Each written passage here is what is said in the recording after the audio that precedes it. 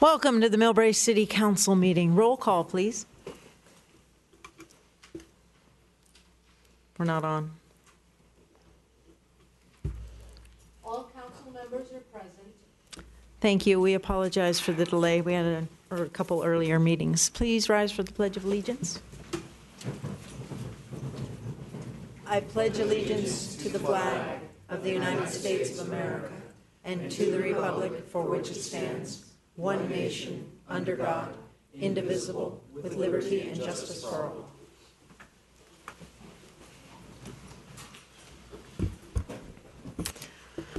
No ceremonial presentations. Agenda overview. Mr. Williams, please. Thank you, Mayor. Good evening to you, Vice Mayor, and members of the City Council. Tom Williams, City Manager. Would like to briefly give you an update on activities that are happening within the city. Tomorrow night, Wednesday, May 23rd, we'll be hosting the Design It Yourself Native Plant Landscape Workshop at the Millbrae Library. Participants will talk and learn the principles of garden design, see an example of a design from start to finish, and create a landscape design of their own. The workshop is free to attend, and we'll start at 7 p.m. again at the Millbrae Library. To RSVP is 650-349-3000 is the number. Again, that's area code 650-349-3000. And also, as you may have seen, there was traffic enforcement last Friday conducted by the Sheriff's Department, and that was on last Friday, May 18th. And they stepped up their pedestrian safety enforcement and focused the enforcement to address the primary collision factors involving motorists and pedestrians, mostly at the intersection of El Camino Real and Millbrae Avenue. Pedestrian fatalities are rising in California as more people are using non-motorized means of transportation, and the Sheriff's Office mapped out locations over the past 2 years where pedestrians involved collisions where they have occurred along with violations that led to those crashes. So the Sheriff's Office personnel conducted saturation enforcement to address these collision factors. The deployment resulted in 34 citations. So they issued 34 citations that day. One was failing to stop at a red light, one for unsafe passing, one for blocking a sidewalk, one for an unsafe turn, and 30 were all failures to yield to a pedestrian within a crosswalk. So good work by the Sheriff's Department. The Millbrae Community Center Design Concept Survey is underway. We thank everyone who has participated to support the creation of the design concepts out in the community for our new Millbrae Community Center. Over the past 2 weeks, dozens of people have weighed in with their opinions, but we need more people to share those opinions and ideas by taking the online survey that's available on the city's website.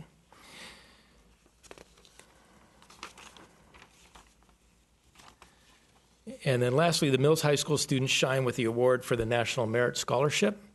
Last week, the Mercury News ran a story on California students who are being awarded with the National Merit Scholarship, and there were 2 Mills High School students, Catherine Chan and Hongzhu Zhao, were among the awardees here locally.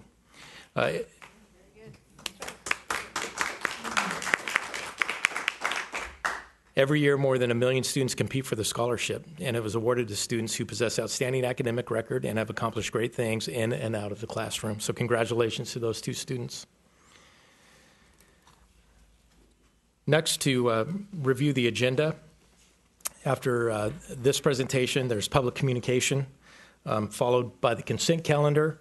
Item 5 of the consent calendar is a resolution awarding construction contract to Granite Construction for the Old Bayshore Highway and Rollins Road repaving project in the amount of $1.3 million, and approving a professional service agreement with Bellecci and Associates in the amount of $118,000, and authorizing the city manager or my designee to execute the subject contracts and contract change orders up to the project contingency amount of $197,000, and this is an action item. Item number 6 is the Community Center Rebuild Project Information Update. That's an informational item. Item number 7 is the resolution electing to become subject to the Uniform Public Construction Cost Accounting procedures that are set forth in the Uniform Public Construction Cost Accounting Act, directing the city manager to notify the state controller of this election. That's through a resolution to be adopted. And then also waive the second reading of the ordinance and amend Chapter 2.20 of Title II of the Millbrae Municipal Code to update the purchasing system and provide bidding procedures under the Uniform Public Construction Cost Accounting Act.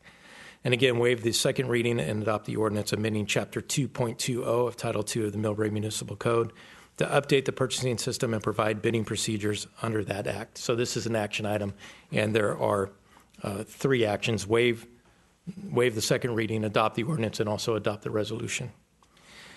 Item number 8 is to approve a waiver of fees totaling $575 for the Millbrae Historical Society, their annual barbecue event for July 4th, 2018. There are no public hearings this evening, so moving to existing business under item number 9 is to review and consider an ordinance regulating short-term residential rentals. Under new business, item number 10, resolution approving a new maximum garbage rate schedule, which will become effective July 1st of 2018 in full accordance with the franchise agreement with South San Francisco Scavenger Company, and that is an action item. And lastly, item number 11 is the first budget review of the 2-year operating budget and capital budget for fiscal years 2018-19 and fiscal years 2019-20. And that is an action item, but this would just be the first review of the budget, and final budget adoption would be scheduled for June 12th. So with that, Mayor, that concludes the manager's report this evening and agenda review. Questions from the council? Yes, Ms. Schneider? I would like the full agenda item 7 from consent calendar. Your mic wasn't on. Could you repeat that?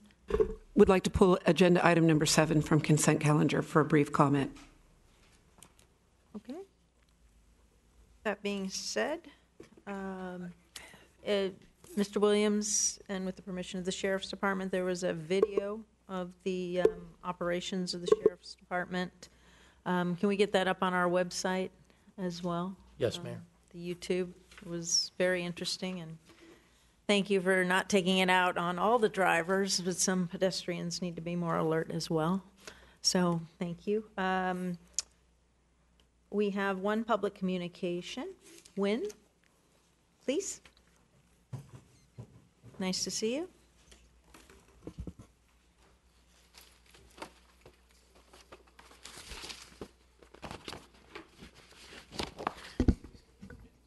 Hi, my name is Wynn Gersich, and now that it's election time, this is a time we can get Jackie Spears out of office. If you all watch this video on YouTube, it says 2017 Banded Documentary tells the truth about water exposed. This will show you what fluorosilicic acid is, and she wrote a bill in 1995 to fluoridate the rest of the state. Menlo Park and East Palo Alto got the poison in their water in 2005. So I've been going down there, and my boyfriend's going to Menlo Park hopefully tonight to tell the people not to vote for Jackie Spears. But I've asked the city councils to have a town hall meeting, show this video, and have Jackie Spears explain why she poisoned the drinking water for the rest of California. In 2014, I went up to Sonoma, and I met Paul Connett from Fluoride Action Network, which I have put the Harvard brain damage studies on fluoridation on public record in this city and many cities, even the school boards. And everybody seems to go, blah, blah, blah, blah, blah. This is real. This stuff will kill you, and it also lowers your children's IQs, and it's got lead in it, and arsenic and cyanide. So arsenic, low doses of arsenic causes cancer, and this is very important because this is your life, and it will sterilize you too. So if it doubles breast cancer death rates, I think Jackie Spears should, in my opinion, she belongs in jail. And when you watch this video, believe me, you will be angry, and she should not be reelected, and I hope that you tell people. But most of all, this is the one that's the killer. This right here is a 5G compilation. This has the guy from the California Tumor Registry talking about, he's talking about the 5G frequencies that they're putting in these small cell towers all over. And this is probably the most important thing that you can see. This video right here will scare the heck out of you because this is murder.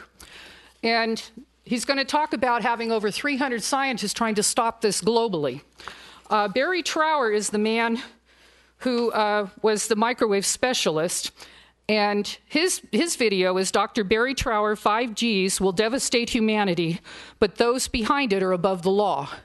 He is trying to go globally to get other countries. He's got 40 nations trying not to put these 5G frequencies in because they don't have to bomb you anymore. All they have to do is blast the frequencies. They can give you cancer. It's mind control. They can cause screaming in your head. They can do all kinds of stuff. They can actually make you hear like you're like people that are schizophrenic and they hear voices. They can do that to you. This is scary. So any metal that you have on your body, if you've got wire-rimmed glasses, an underwire bra, if you sleep on a bed that's got springs in it, and they have this near your house. They have this 8 houses down from where I live. They put it right near the schools because it cooks the girls' ovaries and it sterilizes people. But this is the other one, too. 5G frequencies, 5G kill frequencies required in all cities, and more bad news. This is from Deborah Tavares. If you look up stopthecrime.net, 5G kill frequencies required in all cities. This is part of the depopulation plan, and everybody needs to be aware of this, because if you're not, you better get on board, because this is something you should be protesting at the city councils and telling all your neighbors. But most of all, this was in the news today.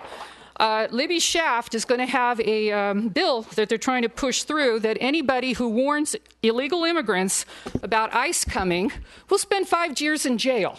So this is the title of the article. This was in the Daily Review. Bill focuses on Shaft. Raid warnings. Thank you. Please check it out.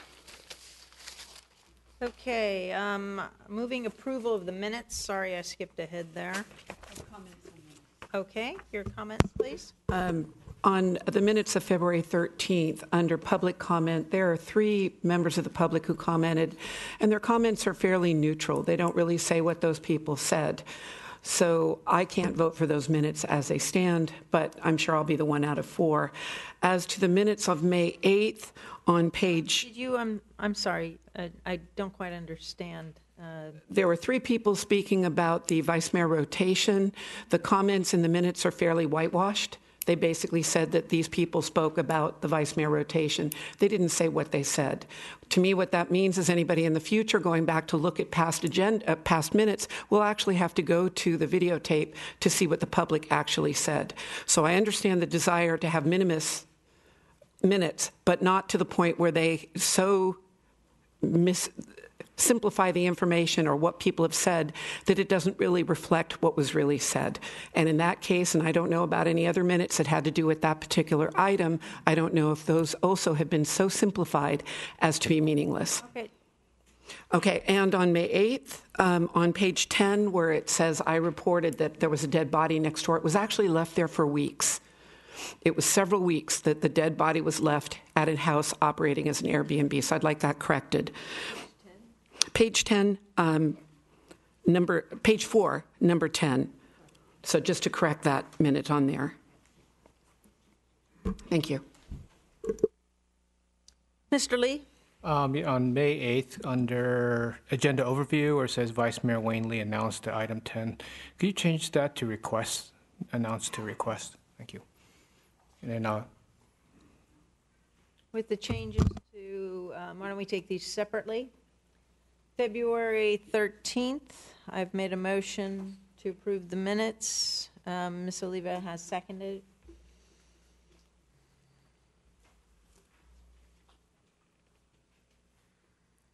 The minutes for February 13 passed with a vote of 4-1, with Councilmember Schneider opposing.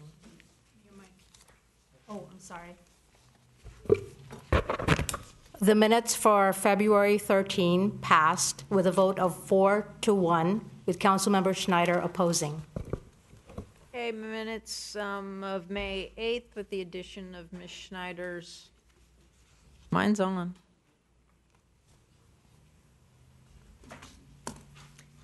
With the addition of Ms. Schneider's comment, do we have a motion? We do have a motion. Your votes, please. The minutes for May 8 passed unanimously. Thank you. And we have the consent item. Item 7's been pulled. We have items 5, 6, and 8. Vice Mayor Lee has made the motion. Seconded by Mr. Holliver. Your votes, please.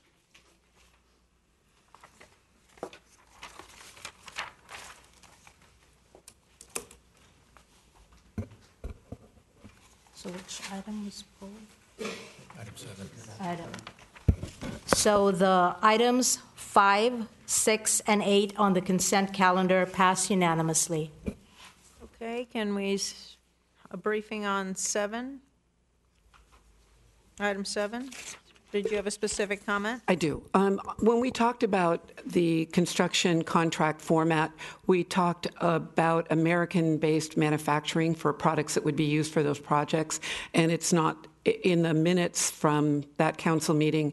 It says that federal projects require the use of American-made products. I'd like to see that that all of our bid documents include a preference for American-made products, as well as, and I won't use the correct terminology, Mr. Williams, if you can help me with that, women and minority-owned business, local business preferences that apparently can be built into RFPs for local contract work, so that we try to keep jobs locally.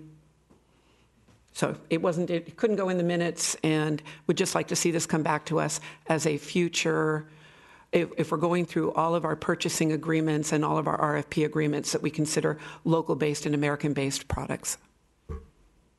Thank you. So that said, why don't we have some standard language proposed for future contracts as well, if there's any disadvantaged. DBE. I would just note the jurisdictions that have those programs have a significant ordinance with an entire program. So I think it's maybe a council goal issue in terms of, is that something you want to pursue? I would also note that American steel requirements are incredibly complicated. We spend a lot of time assisting clients in how to address those. So I think that's something worth careful consideration. It's not an easy thing to accomplish. Well, and I think the suggested recommendation was for a preference. Yeah. So I don't find any problems with preferences related to American-made. If it gets into further detail, which we might want to look at in the future. Yes, Ms. Oliva? When we use the word preference, do we hold ourselves liable for anything? Well, I think any time you add another element to a bidding context, you raise the issue of it resulting in a challenge or a protest. Again, there are quite well developed procedures for how to give bid preferences. Veterans get bid preferences. Some are well crafted, others are not. In the transit field, there's a 10-point preference for people who retain the employees of the prior contractor. What are those 10 points? Where the legislature thought those 10 points were going to go into a calculation of how to, it's completely unsolved. So I think we can look at that and maybe get back and give you some advice in terms of how such a preference could be employed and whether other cities do it. I'm just saying it's not so easy, and it may be more effort than you want to undertake. I'd like to make a motion to approve. Ms. Oliva has made the motion. Mr. Holliber, second. Your votes, please. Item 7 on the consent calendar passed unanimously. No public hearings. Moving on to existing business. You have item 9, review and consideration of an ordinance regulating short-term residential rentals. We do have some speaker slips on that. I think we would be best suited by a briefing on this before we begin. Thank you, Mayor. I'd like to introduce Mr. Tom Madalena, who is our Deputy Director in the Planning Department, to provide a presentation this evening. Do you want to pass it out? Thank you, Chair Pappen and member of the council. I'm here tonight to present on the our draft short-term residential rental ordinance for the city of Millbrae. Tonight, as Tom mentioned, we'd like to bring this before you as a result actually of direction that was given to staff as a result of the May 8th council meeting, in which we heard from stakeholders that included law enforcement, Airbnb, and members of our community, and renters of these short-term rentals. And so as a result, the city attorney's office helped us, and they crafted a draft ordinance for us that was put before you with the staff report. And so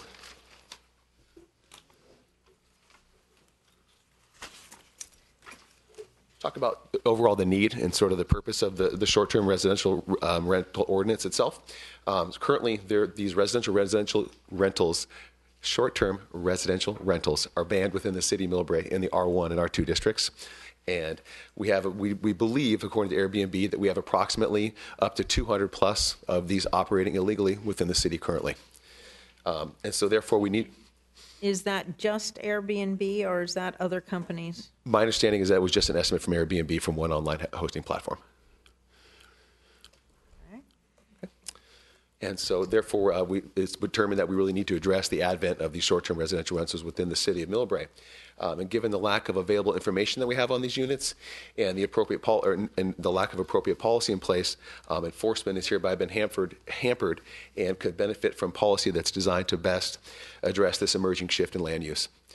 And the ordinance itself was designed to address the community concerns, which can provide for improved mechanisms for both law enforcement and the city of Millbrae, which are needed while allowing the use to exist and operate properly within the city.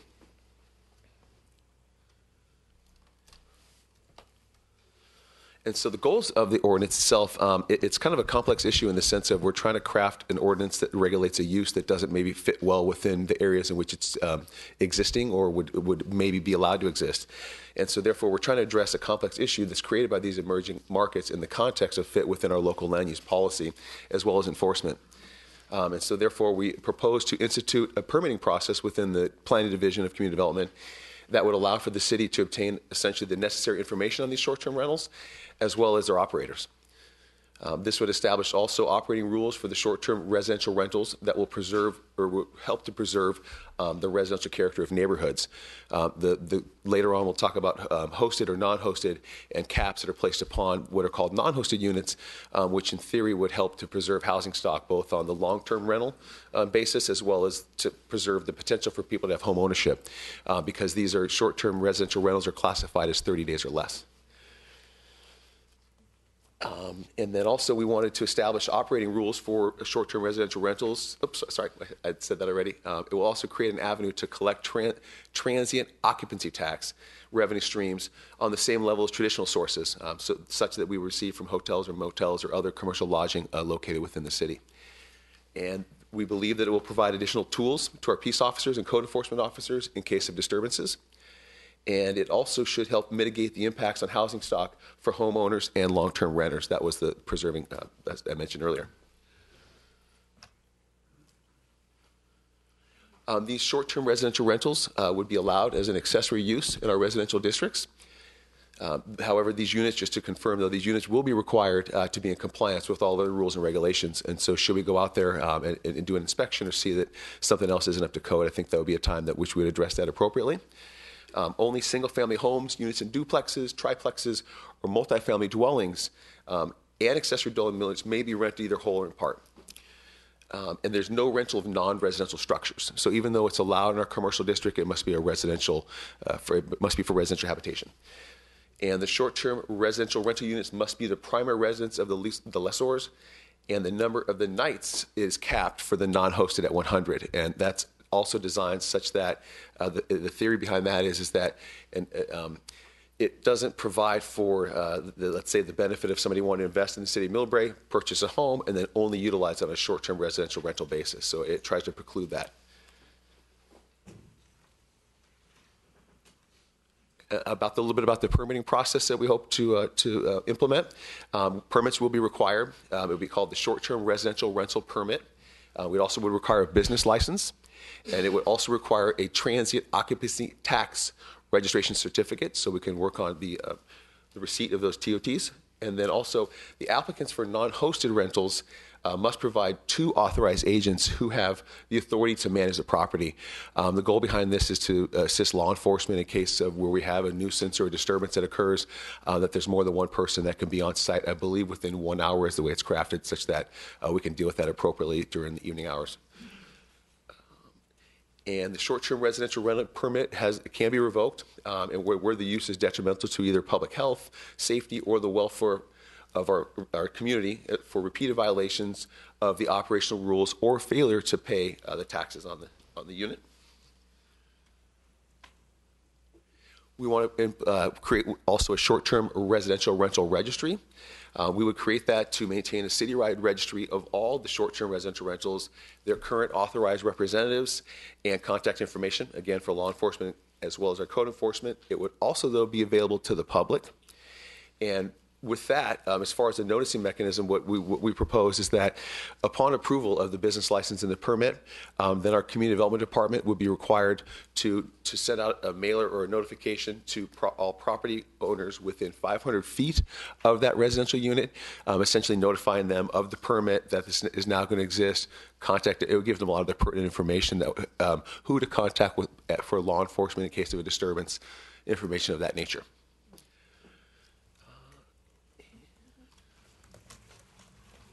To talk about some of the operational rules for the units, it distinguishes between hosted, somebody that's there on site, living there in their own premise or renting out, versus a non-hosted unit, which would not have that situation.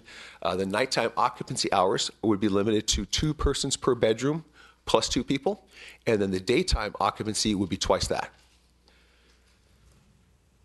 And parking is a challenge. The way that we propose parking with this policy is that no additional parking would be required.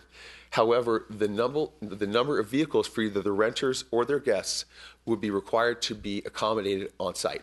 So they have to have existing on-site parking in order to accommodate the number of vehicles that would come to utilize the unit. And those existing on-site must be made available to their guests or their renters. That makes sense. I can come back to that with questions if necessary. And so we also, with this, this is only in relation to a residential short-term rental, that weddings, corporate events, commercial functions, or any other similar type of event which has the potential really to cause either traffic, parking, or some other noise or nuisance would not be allowed. It's prohibited from occurring as part of a short-term residential rental. One of the benefits is that there would be the potential for the city to receive, it would provide an avenue for us to receive transient occupancy tax, and it would allow us to collect that TOT for this use that is currently existing and is operating within our city and impacting the city, quite frankly. The revenue that we sort of ballpark estimate this, there's a number of different numbers that we have seen or used, let's say, as far as like a rack rate or the rate for a room per night, which is how we came up with this estimation. But revenues would be estimated to have the potential to provide upwards of $600,000 annually for the city. And we would have these increased reporting requirements for hotel operators, including short-term rental operators. And these, we believe that these additional revenues, these revenues generated, could provide us the opportunity to hire additional code enforcement officer staff that could improve on the overall health and safety of the community itself.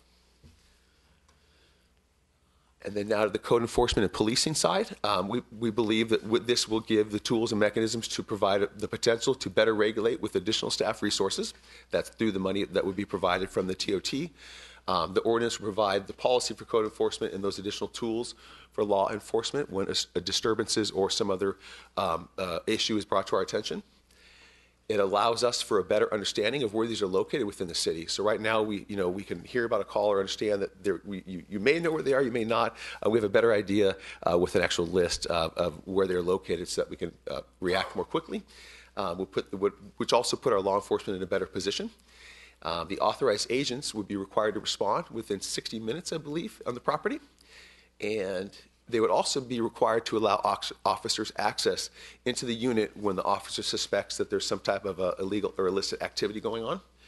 And the last part is that the lessors would be strictly liable for violations of the operating restrictions by their guests. And there are penalties. There's fairly reasonably strict penalties that are imposed, I believe, at $1,000 per day for an ongoing infraction. And with that being said, comments and questions are welcome. Thank you. Mayor, may I? I'd like to introduce Jarrett Yan. He's an attorney with Hanson Bridget. He's done the lion's share of the preparation of the ordinance and also the other attachments that are part of the staff report in the ordinance, the waivers, the short-term rental application draft. So Jarrett is here to answer specific questions regarding the ordinance and legal aspects and enforcing aspects as well. So welcome, Jarrett. Thank you, Jarrett. Do you have anything to add at this point? No, but I'm happy to take any questions. Okay, I think some clarifying questions would be helpful here. I am assuming that city staff is not capable of either tracking or enforcing this at this point in time. There was some mention of a contracting with a company. We thank Airbnb for working with us here, but there are a lot of other companies out there that also need to be held to a standard. Should we come to an agreement tonight? I don't know. But what information do we have on tracking, enforcement, and all of that should we go down this path? Well, I think that that's something that we would sort of develop and learn as time goes on. Currently, we don't have those mechanisms in place within the city, as you know. I think you first kind of alluded to staffing, and we do have a bit of a concern with that, given that we know that with one there's potentially 200 with one hosting platform. We're talking about requiring permitting of all of these type of units, and so we've tried to cautiously approach our the development of the policy to at least currently take that into consideration. And then your other part of your question was, I might have missed, Gina? Well, enforcement and tracking of these various companies is exceptionally important. We could have an ordinance that means absolutely nothing if we're not able to enforce it or track these businesses. So this is a concern of mine. Looks like Tom, Jared might take that one. if I may. Deanna Hillebrand, who is our Deputy City Manager and Finance Director, has been reaching out to several firms and doing some due diligence on that. So we are gathering some information. Muni Financial is one firm, and there are two other companies that are on our radar that we are reaching out to and meeting with. So in terms of tracking database, which is different than our code enforcement aspects of it, we are working also collection management of the TOT revenue and auditing. So we are doing our due diligence on those firms. Well, I mean, we want to be serious about this. Public safety is first and foremost, and you've included that in here. But again, it means nothing unless we can take action regarding the whole picture, regarding all the companies and everything that's out there.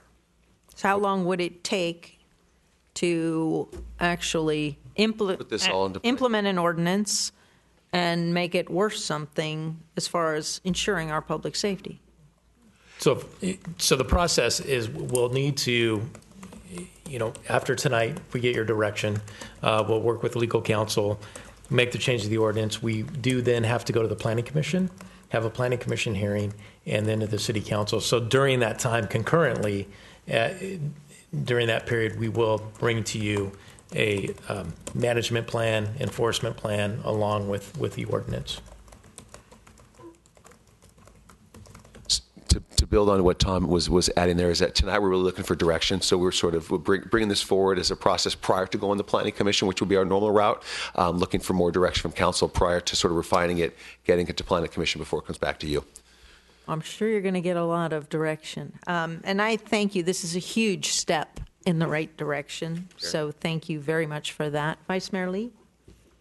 Yes, thank you.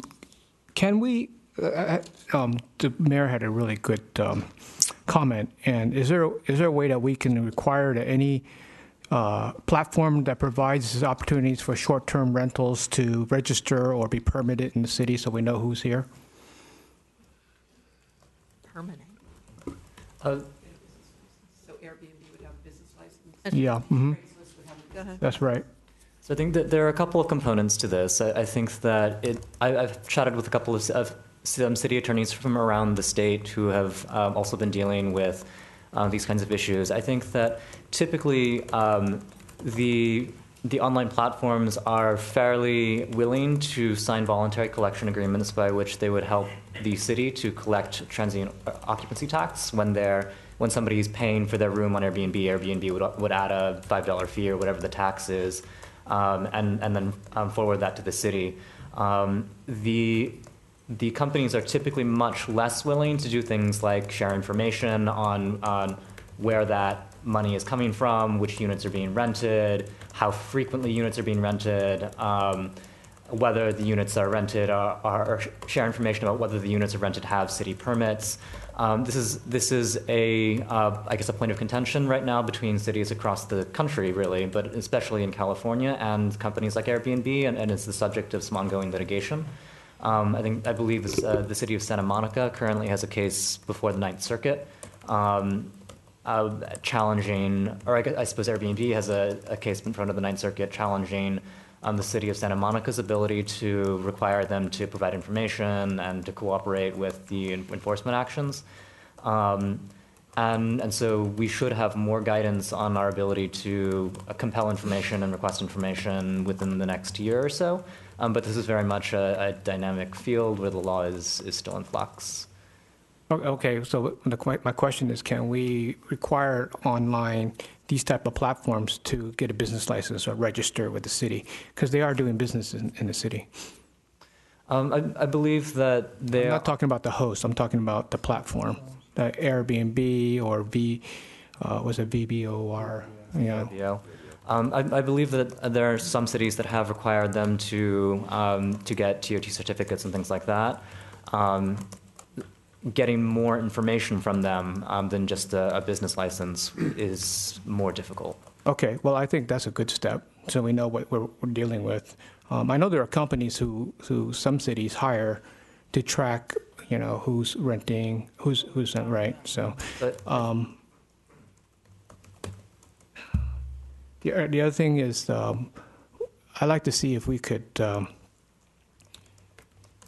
Okay, I lost. Anyway, so I'm moving on to the other part, which is we haven't really addressed, is the host can do only so much, but if somebody wants to come in the city and cause trouble, they can get by, they can get through the whatever system that's meant to screen them, and this is what probably happened in this Airbnb issue.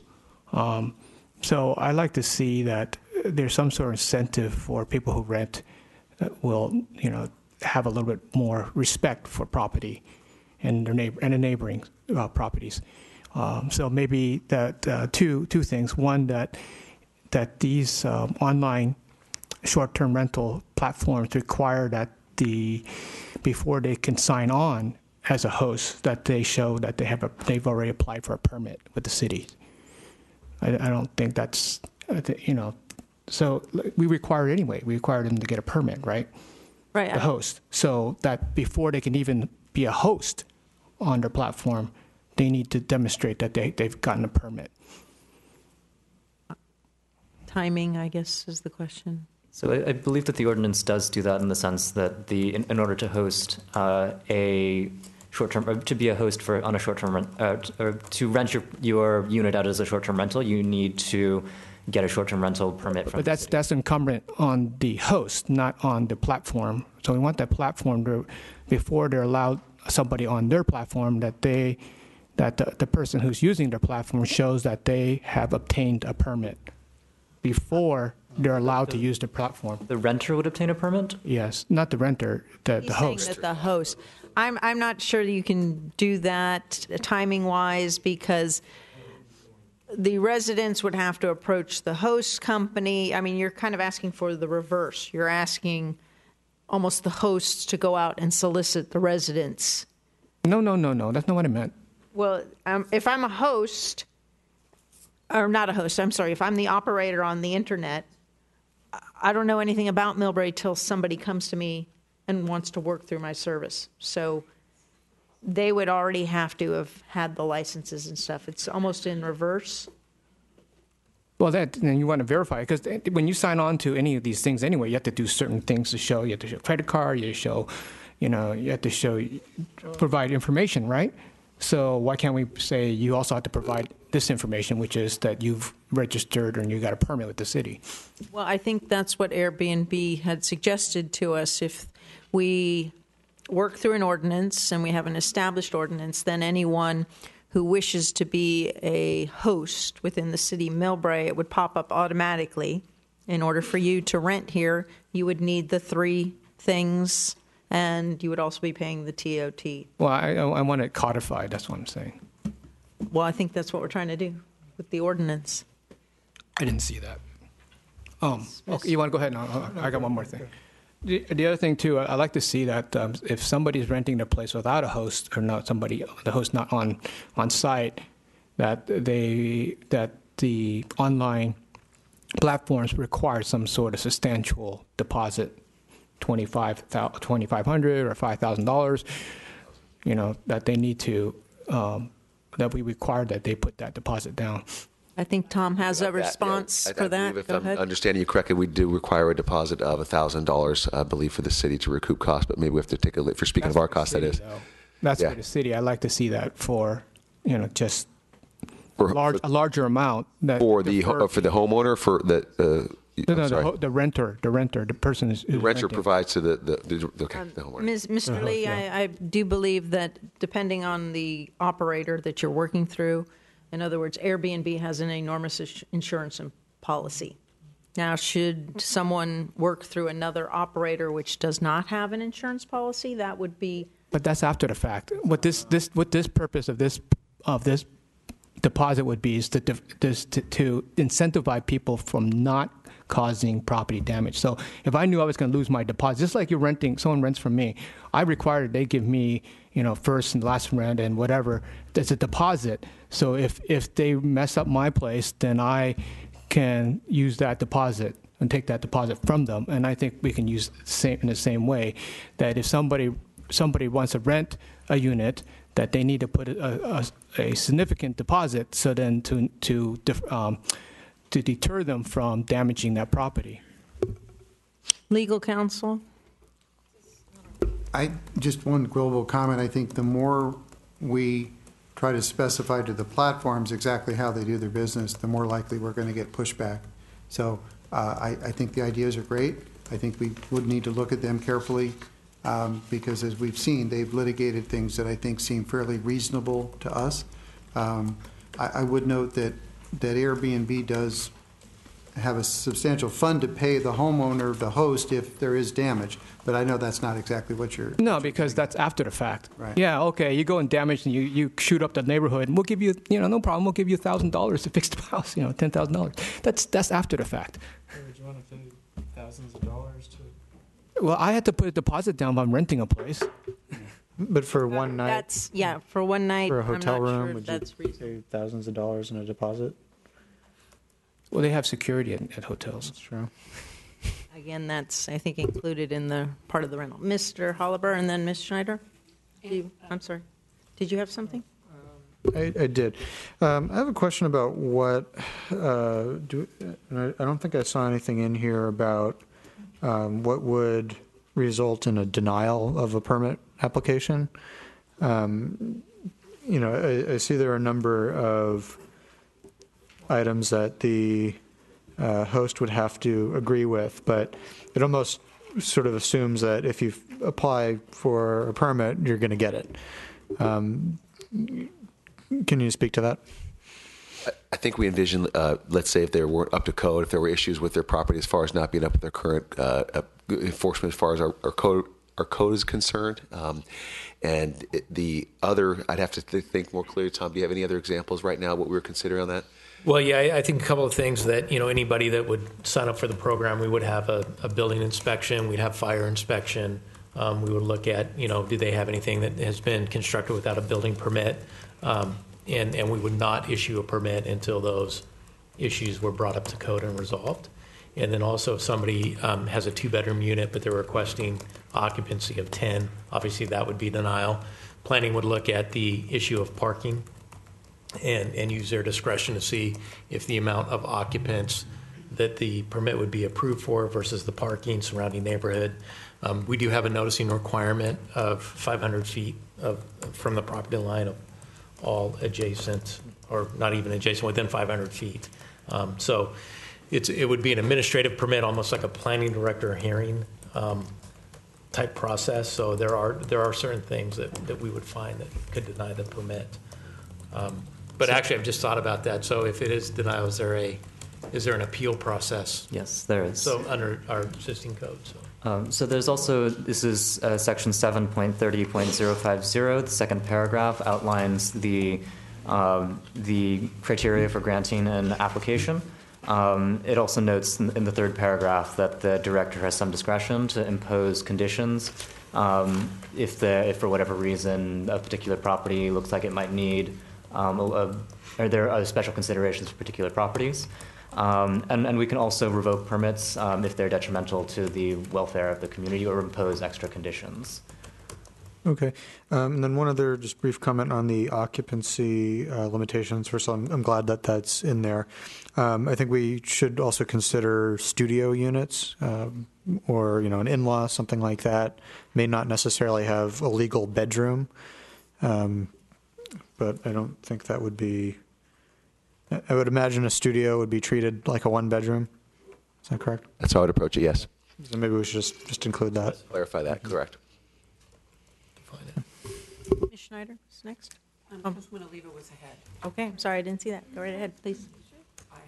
As always, I'm going to have a lot, so go ahead. Well, I have a couple nitpicking, if I can look at the Oh, ordinance. go a ahead, little bit. nitpick away. I wanted to know that number 200, is that per year? Is that per 200? Given that I understood it was an estimate, I don't know I would say as a stamp in time probably is probably the way I would believe that was told to us, is that currently existing is 200 versus, let's say, over the time of a year where they come and go. If I may, a little more clarification. As we understand it, so 200 units are registered with Airbnb, of which an average of 100 nights per unit is what the estimate is. So that would be 20,000 room nights annually. Okay. I went on that's hard to believe, just because I went on the app. I'm sure everybody else up here did too, and there's not that many that are available. I have a question with regards to the on-site parking spaces. And how are we going to be able to regulate a city street if there's more cars on it? I mean, how does this help off-site? It's just, this is where I'm going with the mayor's comment on, we can write all this stuff down, but how are we going to enforce it? So those are great questions. That part really is bothersome. And then I probably have a question for Jared, our attorney here. How do you define, hold on one second. Primary resident. What does primary resident mean in this case? So there's a definition in the ordinance, and that is, I don't want to misquote it. Page 4. Yes. I might have printed an old copy. Yeah, it's page 4. Yeah. So it's a dwelling unit where the person is domiciled, which is a legal term. It basically means your permanent residence where you intend to return, and where they reside for at least 265 nights per year. So when you read the short-term rentals is primary residence, this could be a tenant. Yes. Okay, so the tenants could, we're imposing additional rules to tenants that already signed a lease that this is already enforced. If they have a California lease, you can't have a guest for over 10 days. So first, the tenant, in order to obtain a short-term rental permit, would need the permission of the owner of the property. And we've prepared a form, I believe it's in the application. So I think that should be clarified a little bit there for primary residents to make sure that, that the tenancy agreement with their landlord supersedes this. Okay, I think it's their co-requirements. I mean, one of the requirements in the application is proof of consent for the property owner. It's at the bottom of page 4. It would have to be permitted. Yes, so that. Yeah, number 3. And again, the fiscal impact on your report, the staff's report, that is still having a hard time with that. 4,000 per year with annual revenue with 600. And I know I talked to the city attorney this morning, but we don't even know who's going to enforce this. So how do we know what it's going to cost us to do it? I would answer that those are estimates. I agree with you. We're taking a stab at trying to get a handle on how much potential revenue that there could be. I think that some of those costs were anticipated with additional code enforcement resources that would be needed in order to monitor and enforce policy such as this. And to give an idea of the 600,000, I think Tom had mentioned the 20,000 room nights, utilizing a calculation ratio of that times, I believe, a $250 a night assumption, and then I believe a 12% TOT tax rate would give us approximately in the neighborhood of 600,000. If we were to go, let's say, with a lower number, I believe we did either 200 or 187. I can't recall which one was utilized. It'd be more in the neighborhood of like 440,000 a year. So these are estimates that we're approximating based upon information that is we're gathering from those that may not be such forthcoming as we've heard with information, but we're trying to get the best approximation that we can given the tools and resources we have.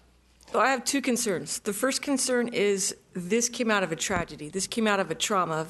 Paul, I'm really sorry for what happened on you and your neighbors there. And the intent for me to put an ordinance in place or to vote for an ordinance would be to display some sort of grounds for public safety. Now, if we gain some good out of it, the TOT, that's great. But, if something good comes out of the bad. I'm not so sure that this is going to satisfy anything with regards to public safety. It's great for the revenue, if in fact there's revenue. That needs to be deepened. But I just feel like this could almost hurt the situation, because if we infringe on Airbnb that wants to work with us and wants to make sure that they've put their safety factors into place, people are going to go away from the establishment of platforms and do it on their own, or do it sneakily, or do it around, Craigslist or whatever it is. And that's a concern for me. I would rather focus more on the safety factor of it than the TOT. That's great. If it comes with it, I'm all for generating income, revenues for the city. But I'd like to see, Jared, if we could get something that would be more like the rules if you have an Airbnb or a short-term rental as a neighbor. How can the neighbors have a resource to go out there instead of us going after these people that are following the platform? How could the neighbors have a resource or a hotline or something where that then the city could kind of, look at something like that? I think that kind of goes to Gina's first question of the night, if I'm not mistaken, that it's intended as a step to help us and to help law enforcement to help kind of regulate what's existing without the tools in place to do it. So we would then get the registry, we would then get the names of those that are hosting, have contacts for law enforcement to get a hold of. And so it perhaps could be perceived as moving in the direction of better regulating it and starting to craft the tools that we know at least might start to work, and over time we might have to refine. And I think those 200 people are going to be here today, gone tomorrow, but the best source of disclosure is your neighbor. So if we could have some sort of hotline or outreach for them, a platform for them, other than just having to have wordsmithing these ordinances and such, I think we could do both. We can move towards the TOT and that kind of stuff. But if there's some sort of way that we could put into place a follow-through or a follow-up on a complaint because of an Airbnb or a short-term rental. I don't want to harp on Airbnb because I'm very grateful for them, helping us through this. And I think that I mentioned earlier, and Tom also touched on it as well, is the community development department would be doing that noticing. So we would be creating a list of the 500 neighbors and notifying them, and it would give some of that information you're speaking of. I don't think that we talked about exactly a hotline, but it would give the numbers for law enforcement. It would give them sort of contact information, number one, to maybe resolve it with their neighbor, or move to the next step, which to sort of rise it up to another level. Yeah, it has to be something that they can feel comfortable with reaching out to. Yeah. Go ahead. If I may, I think there's two elements to enforcement. One is criminal enforcement, and the other is nuisance enforcement. And so we were trying to craft an ordinance that would take care of both of those, and having the revenue stream that would fund what we believe we know the cost of 2 code enforcement officers. You make a good point. We need to really verify that income to make sure that it would satisfy that. But so we're really looking at nuisance as well as then working with the sheriff's office for criminal aspects of it.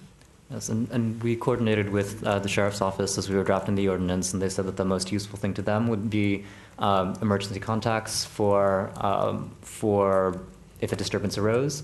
And we've included a requirement that there be 2 contacts who are available at all times, 24 hours a day, 7 days a week, whenever the unit is rented, such that if the city were to call that contact, the contact would have to be on site within 1 hour to resolve any disturbances. The numbers for those contacts would be publicly available to all neighbors. So if there's a disturbance at a short-term rental down the block, you can go on to the city's website or wherever the registry ends up being posted and look up 2 people who would be able to come to the unit and help resolve the issue. But quite frankly, on the issue that we had, if they were to call the owner, I mean, that's a safety factor for them. I mean, the neighbors are going to call the owner of the house, and she's going to put herself or he's going to put themselves into an unfit situation. So, if I might, Ms. Oliva, the idea, especially for law enforcement, since they have worked with the sheriff's department, right. So the big issue with the incident that got out of hand was that law enforcement did not have permission to enter the property.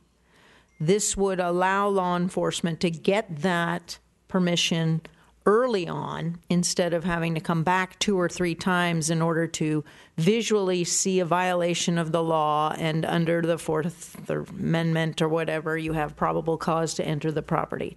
So we're taking out the whole probable cause aspect, and all you need is permission, and you're in, and it's handled. So that's the aspect of having an established ordinance with the contact information readily available to the sheriff's department.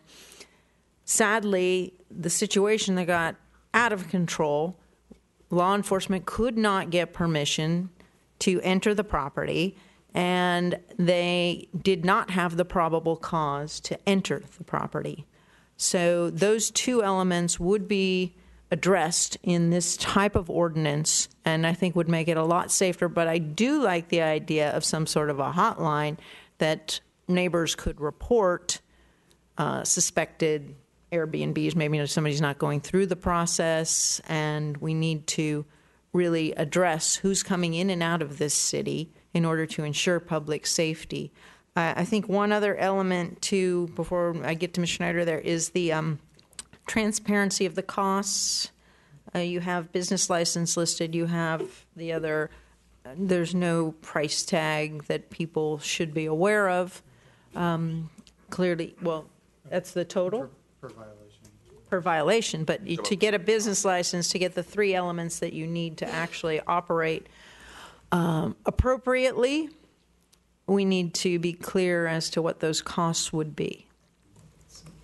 The city does have some discretion in setting the cost. I think the city has the authority to set a fee for the short-term rental permit to help defray the cost of the program, which includes any extra code enforcement we might want to bring in, and any other administrative resources of processing the application, things like that.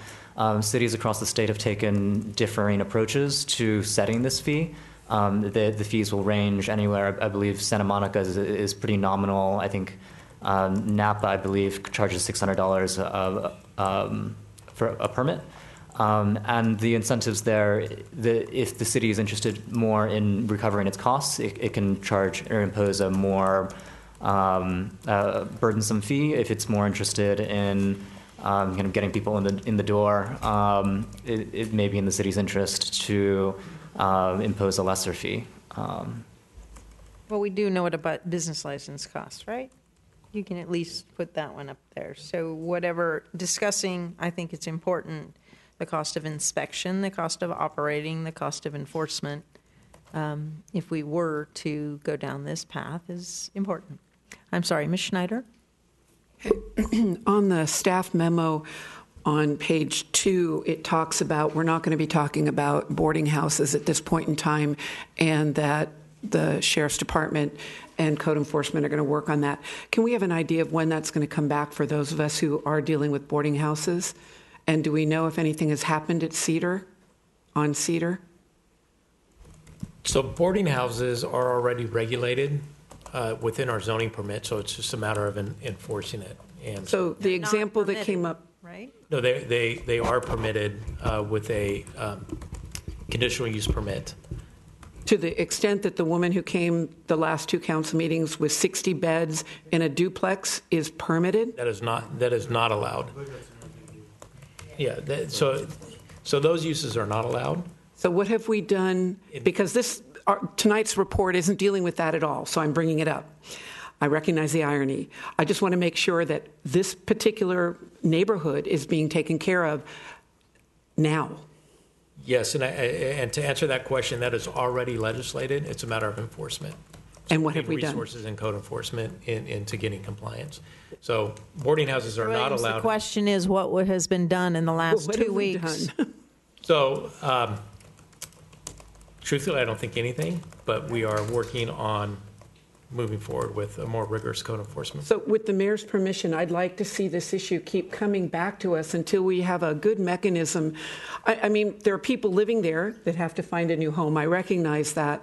But there are neighbors who have been dealing with this for whatever length of time. And I just want to make sure that we're not dropping it or forgetting it, and that we come up with a resolution as quickly as possible. If I might, we clearly... We have a code enforcement officer right now. I am just dumbfounded that the code enforcement officer, with the support with the sheriff's office, whatever, has not been out there at this point in time to deal with this matter. I would like a response within a week. If we have a code enforcement officer that's actually working, that they address this one situation that has been clearly identified to all of us, and yet nothing has been done. That's disturbing. And Mayor, I don't think that this is the only property, single family or duplex in town, that is operating as a rooming house, as a boarding house.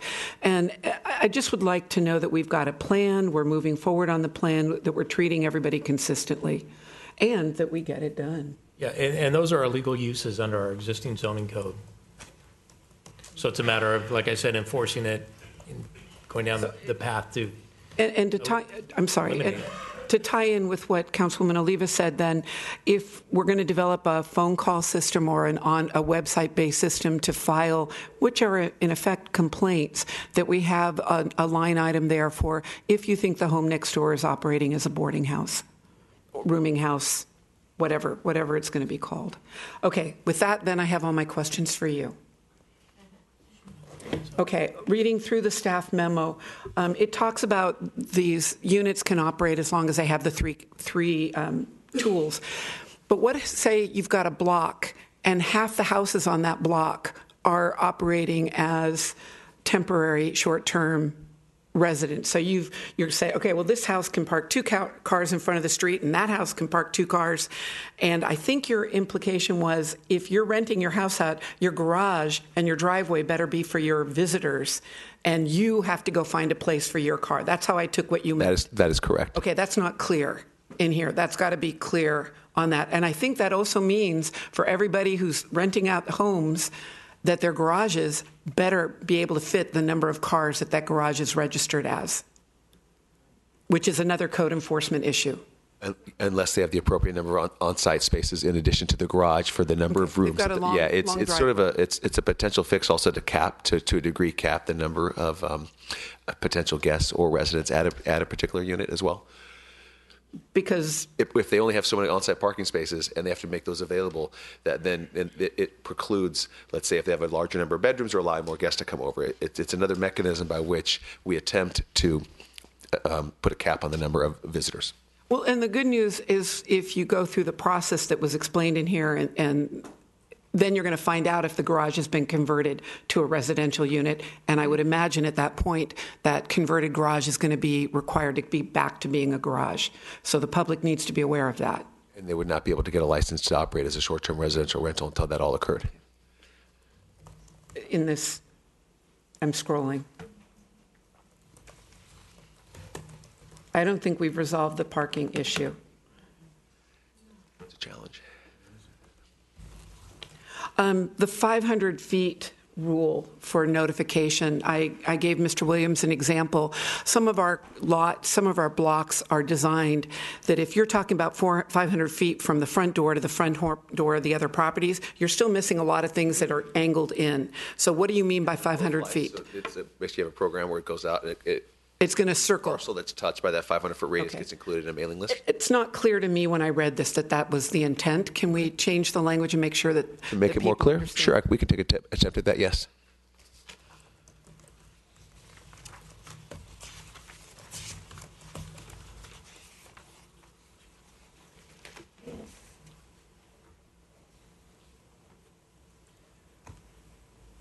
What are R3 streets? R3 streets? Yeah, in here we talk about allowing boarding houses and rooming houses in R3 areas, and I certainly don't know which areas are R3. Which are zoned R3. This is on attachment 1, page 5 of the agenda item. It's multifamily. Yeah. R3 is an area totally multifamily? Yeah, it's considered multifamily, so I believe what that's alluding to is an R3 zoning district. A general comment when I read through the ordinance language is the complication of taking language intended for hotels and suddenly inserting these standalone or these short-term rental units. When I read the paragraphs, they didn't quite fix. And rather than going into detail here, is it okay? My comments are all written specifically noted in a PDF document to give them to you so that when you bring this to planning, when I read these ordinances, they just didn't click to me. Because one is clearly for hotels and one is clearly for single-family dwellings, and then we're trying to shove in this language that might need its own section. So if I might clarify, I think the section of the TOT ordinance is an excerpt, and there is a definition in the TOT ordinance that defines hotel fairly broadly to include these single-family homes, the room rented out. And that's exactly my problem. I do not believe that a residential 1 or a residential 2 is a place for hotels. I don't want the house next door to me to be a hotel. I didn't.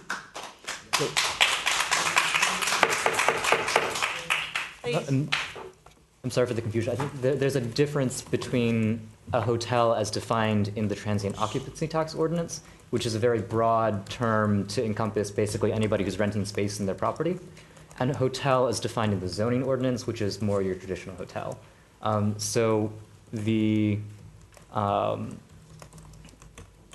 Maybe I'm unclear about which definition of hotel. But see, it's exactly that problem. You'll see all the way through the document. I have comments where we're trying to stick in these short-term occupancies into residential neighborhoods and treating them like a hotel, and they are not a hotel. In the perfect version of it, it was a hosted property that wanted to make a little of extra money. They rent out a room. They help their visitors find the neat places in the community, and they were not intended, maybe Airbnb intended it, but I don't see it in a residential neighborhood intended to be a hotel or to operate anywhere like a hotel. And so when you've got these references in there, it scares me. And it will prevent me from voting on this because I just don't believe that we need a hotel on Lombard Lane or on Crestview or anything like that. They were not intended to be hotels. They were intended to be neighborhoods.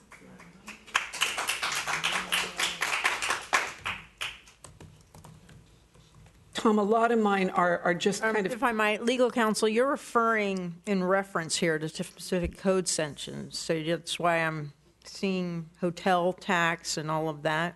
Yes, so I believe all the references, I don't think that there are any references to hotel in the short-term rental ordinance. All the references to hotel should be in the transient occupancy tax ordinance. Right, in the collecting and remitting of platforms. So it's... Ms. Schneider is, it's kind of a crossover in that not encouraging hotels in any way, shape, or form. It is listed in the collecting and remitting section. I'm just saying it's causing confusion, and if I'm a public member reading through what I can legally do or not do with my property, it's confusing. If I'm going down and looking, again, my concern is for the people living next door, having lived next to one of these. And there's a section in here, and I'll give it to you, and it talks about one incident is one complaint. Hold on one second. Counsel, do you have something? Well, just to, Sorry, Ms. Schneider, there's two people talking. Go right to ahead. answer your concern, so it seems like the taxation ordinance uses the term hotel and uses it broadly over everyone who's renting a room. And I guess your concern is, by instituting this program, we're now collecting a hotel tax from within these residential areas, and you'd prefer not to have that term used in that way because you feel it causes. I think it opens the door. Okay, so we can look at whether we can change the terminology. There's just one sensitivity, and that is that the tax, if you change the tax too much, it may need a voter approval. So we're trying to I think, spread that. If there's a way we can clarify it, we certainly don't want to cause confusion. So maybe there's a way so that that terminology can be adjusted without changing the tax structure too much. But clearly, hotels are dealt with in the zoning ordinance as hotels, and they're only allowed in certain zones, and generally it requires a conditional use permit. So it's not as though you may have a different view in terms of should we have these in residential areas at all. Some cities absolutely prohibit them. But I think the guidance we got from the last meeting was that because people were renting these as a business, that the city's view was to permit them but to control them. And so I just make sure that's clear, because that was our direction unless that's changed. And that's somewhat where I am, but when I read through this and I look at the practicality of what Magnolia could become, or what Poplar could become, or Lewis, these streets that are very close to downtown, that are very close to the transit hub, they could in a very short period of time be nothing but rental property. And I'm concerned about that, which brings me to another question of mine. Have any of the other cities that have these, have put in an ordinance, controlled the number of non-hosted operations? So I'm more open to approving a hosted facility. I feel much more comfortable about that than I do about non-hosted ones. Let me be frank. I don't like the non-hosted Airbnbs in a residential neighborhood. So, given that we're trying to learn as we go along, if we have the non-hosted ones, can we limit the number, or can we put in a certain set of additional requirements that if there are problems, they're gone without months or years going by to collect complaints? Because later on in the document it says that looking at the incident at Lombardi, that could be taken as one strike against that person. It says all of those incidents are just taken as one thing. So if there was a garbage problem, a gunshot, and screaming, that's just one incident, not 3 incidents. And that concerns me too. That, to me, that's 3 separate hits against that Airbnb locality. And in fact, if there's gunshots, that means that that property should not be rented out in that fashion. It meant that there was nobody there keeping control of that property. So when you read that section in there, it's really, it means, wow, you could break all kinds of things, and it only counts as one problem. Does that make sense, Tom? I know what section you're speaking of. I'm looking at it now. I think we can take a look at. Which section is that? I'm trying to scroll through quickly, so I'm not right at them. Talking about section. I believe it's 7.30.070 letter. It is where'd it go? I believe it's E. Am I quoting the wrong section? That's the section I'm looking at. If it's okay, I can give it to you, and it's all marked as you scroll through the various documents. So another problem that I have is about authorizing agents becoming permittees. And so you've got somebody that lives, let's use one of the examples that a gentleman brought up. Their house next door, the owners passed away. Their son lives in San Diego. They've been renting it out as an Airbnb rather than going the full step and renting it as housing, which to me would be what I would do. And this poor household with their 3-year-old are smelling dope all the time. How do any of these rules protect that family? Because the way they can rent it out, a non-hosted could rent out for 100 days, which is basically every weekend, which means that poor family has the potential of tobacco smoke or cigarette smoke or drugs or just loud partying going on every weekend, and that affects their quality of life. And I don't see, after reading through all of this, how we can help that family on the corner of Elder Avenue, and I can't tell if they're here or not, but they were here 2 weeks ago. So If I might respond, I think there are a couple of different mechanisms in the ordinance that would prevent something like that from happening. First, the permittee may only obtain a permit for their primary residence. So if you're totally an absentee landlord, you wouldn't be able to get a permit. No, they'd be a no host. Authorized. No, they Yeah. wouldn't be able to permit. Need somebody within 1 hour away. Oh, okay, I hadn't interpreted that way. That's great. Okay. So even if it is your primary residence, you're only allowed to have a non-hosted or 100 non-hosted nights per year. So if I'm renting, if I live in a house and I'm going away for the weekend, and I want to rent it for this weekend, that's 2 nights, and I would be able to do that up to 100 nights per year. But if I don't live in the house, I can't do it at all because it's not my primary residence. The second mechanism would be the permit revocation. This is section 7.30.090. What page are you on? Bottom of 7. So if the short-term rental is detrimental to the public health, safety, or welfare, then the permit can be revoked. That's independent of the 3 strikes rule. And something like consistently smelling marijuana or something like that, it would be at the discretion of the director. If the director finds that this is detrimental to public health, then the director could potentially revoke the permit. As to the 3 strikes, all the incidents counting as, or all violations from an incident counting as 1 strike. The idea there is that the ordinance gives us the ability to both cite the permittee and the renter. So if we go after both the permittee and the renter, we don't want that counting as 2 strikes against the permittee for the purposes of permit revocation. That's only 1 strike. So that perhaps it wasn't clear, but that was the intention. Well, I think all 3 points I'm understanding a little bit better, but if I'm having a hard time, then the public who might be putting one of these in or might be becoming a host or an absent or a no hosted operation are going to have a hard time understanding it. So basically, can we, maybe not in the ordinance, but in the regulations or the application, go into a little bit more detail? I know ordinances don't have as much talking in them, but somehow make it more understandable, because I didn't interpret if you're a no host, you can't do that if you live more than an hour away, because you can just sign that off to a property manager. So I'm living in San Diego, I sign it off to a property manager, and property manager responds 30 minutes in a phone call or an hour in place, still got the same problem. So I think one possible solution would be to put out a FAQ or some other narrative descriptions once the ordinance is in place that put the kind of legalese into plain English for people who are applying for permits, and that could address some potential concerns. Okay. I mean, that's if we can see that, and that'll come to the Planning Commission, so there'll be more elaboration on that. Are you speaking of the flyer? I think what you're envisioning maybe is a flyer that we would develop in our planning department that we put out for helping people understand the process and kind of getting them acquainted with it and what they have to go through. Is that what you're speaking of? Yes. Okay. Yeah, we do have those in community development. I think if and when an ordinance is adopted and we understand what our approach, we could put that together and have that made available for the public. Could we have a sample of home rules?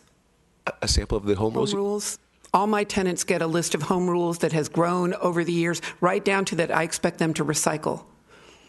If they're renting my house, this is what I expect them to do.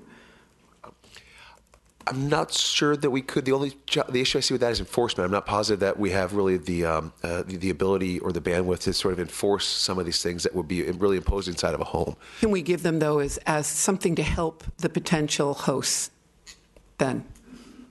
I got my home rules from the California Apartment Association. I've just grown them over years. That we can look into.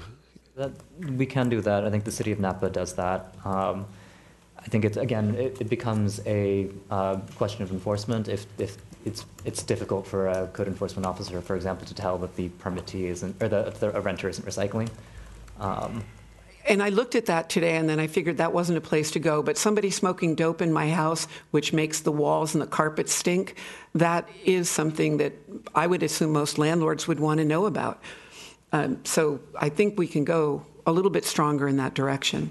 So we do have some operating restrictions, and we can definitely add additional restrictions to strengthen. Because that still won't help the poor gentleman and his 3-year-old trying to keep her safe. So what are we going to do about air quality issues? Ms. Schneider, again, I think it was pointed out, just to clarify, detrimental to public health. And that would be where we could address that here, public health, safety, and welfare.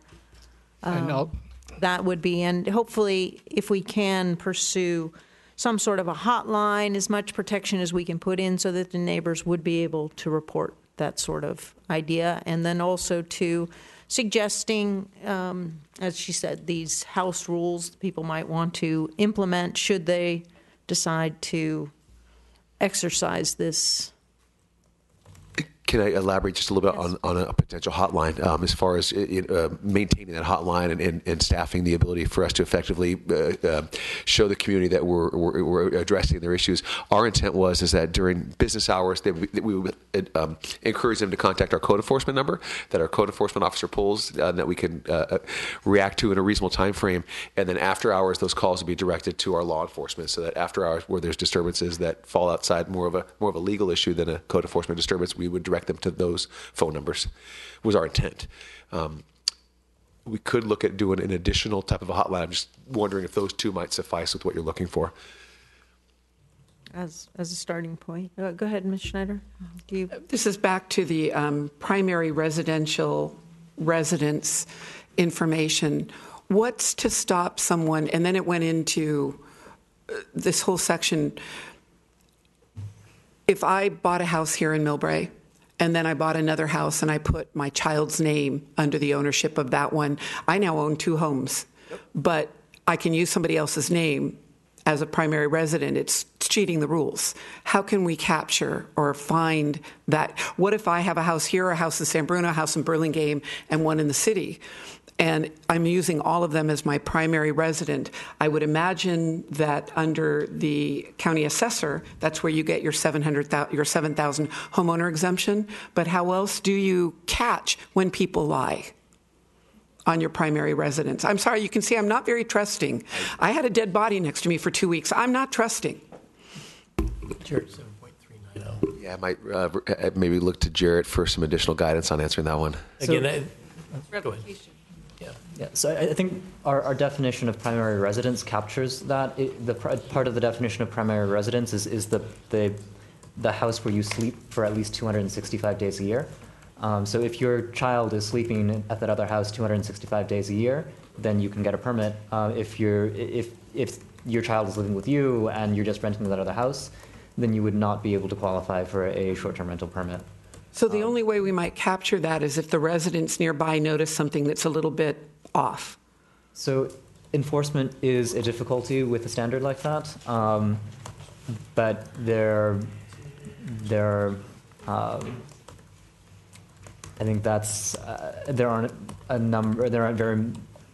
we're lacking in better ideas in terms of how to more concretely enforce that. We do have under 7.3.090, Section 2, the permittee has provided material, false, misleading information in any submittal required under this chapter. So that's another level of enforcement. Catch it.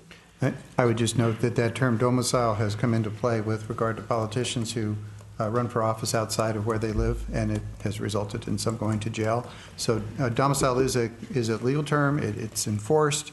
You can tell by, as you mentioned, the tax exemption, where you're registered to vote, your DMV registration, all those things. And so, it is, I think it is a meaningful term. Okay. Under the law, they're very strict about that, yes. Okay, moving along, I agree with Councilman or Vice Mayor Lee that 1,000 isn't enough. These people are running a business. They can pay more. 1,000. Is that it, Ms. Schneider? No, the section, it's the only place where they put 1,000 in here. It's a violation. Is $1,000. That's for us. The $1,000 based on what work we're going to do. I'm sure that the work that the Sheriff's Department has already done at Lombardy Lane is over $1,000. So I would go back and look at what that cost as an example, and that becomes the basis for whatever that fee should be. But I think it feels like $1,000 is too little. And I think prospectively, if I might, sometime that was an extreme situation that should never have happened. But this is a stepping stone. So it could be a small step at this point in time, and we would see how it progresses, but we can always come back and Okay, I'd be open increase to it. that. At the same time, this was one thing that finally came up. It took gunshots to get it here. The dead body next to me didn't make the city manager blink an eye. Understood. We are here now trying to address this as quickly as possible. Do you have a few more, Ms. I Schneider? got a few more. Okay. A lot of them, Can I clear up one that I think that was misled for you? sure. On the 24 hours, they need to be reached within 24 hours.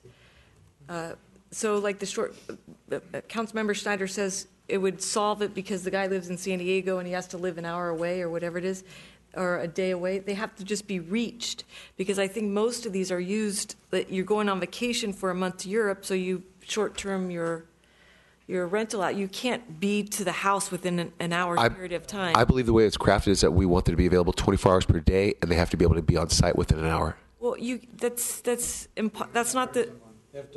Yeah. Well, I just want to make that clear, because you asked. I appreciate It's in there. that. It's You're in running there. a business. That's You're going to not- have to behave like a business. You can't take.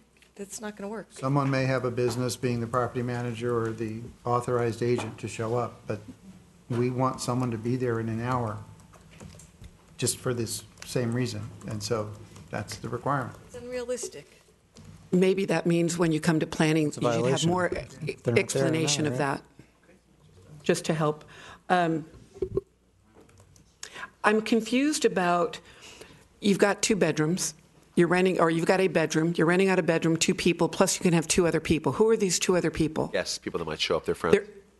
So I'm a host, and I rent to 2 people, and they get to bring their guests? Correct. Okay. How that could be interpreted is, and it's daytime versus nighttime. Daytime, you could have 8 people there. Double correct, yeah. So that means the house next door to me could have 8 cars during the daytime. Well, that's why we try to do a restriction that they can only have the number of people where they can accommodate the number of cars on site. I don't see how you can enforce that. I don't get that. Plus, if part of what Millbrae is doing is we have people sleeping here because they work at night, and they're sleeping in a house operating as a boarding house, even if it's only 1 bedroom, we could have a daytime population and a nighttime population. My gut is telling me this could be abused. I don't disagree with your gut. I think it's being abused currently. It's because they're currently operating illegally. I think so. Our understanding is that we're trying to really take a first stab at really crafting a difficult to craft ordinance, because we're trying to fit, a square and a peg, or a round peg in a square. So it's something that we're looking to devise. That we thought the intent was is to perhaps allow this, to permit it, to give us more information, and to over time, let's say, build upon what we learned and other communities learn to have those tools to track this, to enforce it, to deny the permit when they're causing issues, and then give law enforcement and code enforcement more tools. That's how we approached it, and it may obviously need more revision over time. And maybe if we have hosts in the audience, when they get up for public speaking, they can explain how this might work at their location. I stayed in bed and breakfast in Europe and in Asia, and I have never brought a guest to someone else's home. That just seems really weird to me. So I think part of that is that what the 2-person is really also trying to preclude the ability for them to have parties. And so, obviously they're renting out, 1 person rents it, and 200 people are showing up for a party. That gives us a mechanism by which we can say 2 people or more, there's a problem here. This is a nuisance. So I think the intent is for that to limit parties and larger gatherings, perhaps, like we talk about weddings and different things that would not be allowed as a residential short-term rental. However, I don't know that it would be all that uncustomary, let's say, for like somebody to go somewhere, and they might also be renting, they share the house to have a dinner. I don't know. People get together. You look at it a different way, although. Let's say I'm a married couple and they have 4 kids, and they want to rent a 2-bedroom. So you've got 2 plus 2. And I did consider that it could have been a family with small children. I just think that language is problematic. Okay. We clearly understand enforcement is going to be an issue, and It would depend on what the rental. Yeah, I used to rent houses in Tahoe all the time, but I would do whatever the rental agreement allowed. But they allow you to have barbecues with the neighbors in the house. Oh, Yeah. Okay, that's a... Revision, that's, let's say they're renting numerous houses and then they come over to get together at some period of time. Okay, I already asked about the cannabis laws. There's nothing, we have a cannabis committee. Will the cannabis subcommittee be looking at what? Again, I think we're going back to the public nuisance aspect Okay. of it. It's not permitted in public. May I offer? And I just would like to emphasize, this is an initial step to something we have nothing for right now, and the goal is really to take these steps and make them work. May I offer? I don't think we're going to have perfection, that's for sure, but something. May I offer maybe a small solution that's possible? When I worked for the Air District, we always got these types of calls, and you just call the 1-800-334-odor line. If the smoke, it can be smoke, wood smoke, cigarette smokes, pot, whatever it is that's coming outside, they'll send somebody, and they do have mechanisms to find the source. So it's 1-800-334-odor. Okay, I have more bits and pieces, but I know I'm boring my fellow council. So when I looked at all the applications, they don't include, to me, the application should have more phone numbers on there. There should be a better clarification of the actual owner of the property and whoever they have given permission to use that. It should include country. It should include state. It probably does include state, but it doesn't explicitly say that. It doesn't include any kind of driver's license, passport, or any other kind of permanent identification number on these people. And I'll give you my example.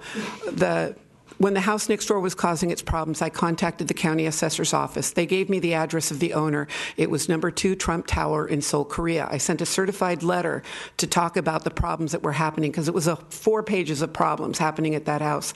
And it turned out that the county had given me the wrong address. So I spent $20 for a certified letter to Seoul, Korea for nothing. What did happen is the tenants at the house on the other side came back because that house had owned that house. He immediately sold that house. So makes you wonder what was going on in that house. The tenants were lovely. But when I did get the other address, it turned out to be the house next door, even though the owners lived in another country. And they had their 16 and 17-year-old kids living there, unchaperoned. So having a better actual real addresses is the only way you can try to enforce this. I could never enforce. I couldn't get the city to help, and I don't want other people to have to be caught in that same thing. So I'd like to see a passport number, a driver's license number, and or whatever else, an identification number of some kind. A what? Maybe a background check or something? Or is that a little bit too invasive?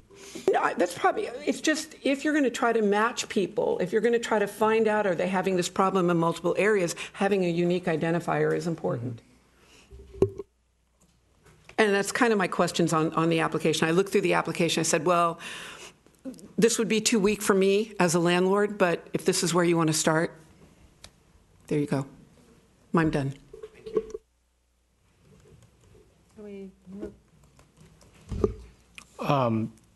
I just wanted to piggyback on Councilwoman Oliva's comments. Is that the other half of this is we're trying to social engineer people's behavior on these short-term rentals. But the other big problems is trying to keep these people walking in with guns into our city. So we really need to address that other issue. And this is not part of this. I understand that. But as a comment to staff, I'd like to see us address that issue. The other thing, too, is I want to make sure that people who are running good short-term rentals, and helping their neighbors, but there's always going to be somebody who doesn't like the fact that somebody's renting out their space. So how do we balance it out and make sure, what I want to see is some sort of policy to make sure that somebody's not just using the system to harass their neighbors. And I just want to make sure that everybody's treated fairly. Okay. We're going to move on to public comment, if that's all right with everybody. Please. I think everybody who's probably going to be speaking tonight are residents of Millbrae. the goal here is that we work together and we try to approach this so that we ensure the safety of everyone. And attacking our neighbors or making comments about what other people are saying is not productive. We want to hear from everybody, and we're trying to do the best we can in this situation, but when it comes down to it, we all have to live together here. So if we could respect each other and listen, because that's the key. We want to listen to everybody's comments. It would be a lot more productive and a lot more neighborly. So if you wouldn't mind, I know this has been an extremely traumatic situation that brought this about, and that's why we're trying to act as quickly as possible to get regulations that will work and be understood. And again, nothing's perfect to start with, but we have nothing that we can rely on right now, and that's why we're here, and that's why staff and council have been working so hard, and actually Airbnb helping us out too. We are quite aware that there are other companies out there that we are going to have to bring in under this umbrella and make this work. So if everybody would please be respectful of one another, that would be exceptionally helpful. I have some speaker slips here now. There are more over there if you would like to, if you haven't filled one out yet. So first, I have a paper-clipped one. I think it's a tag team. Michael and Joe?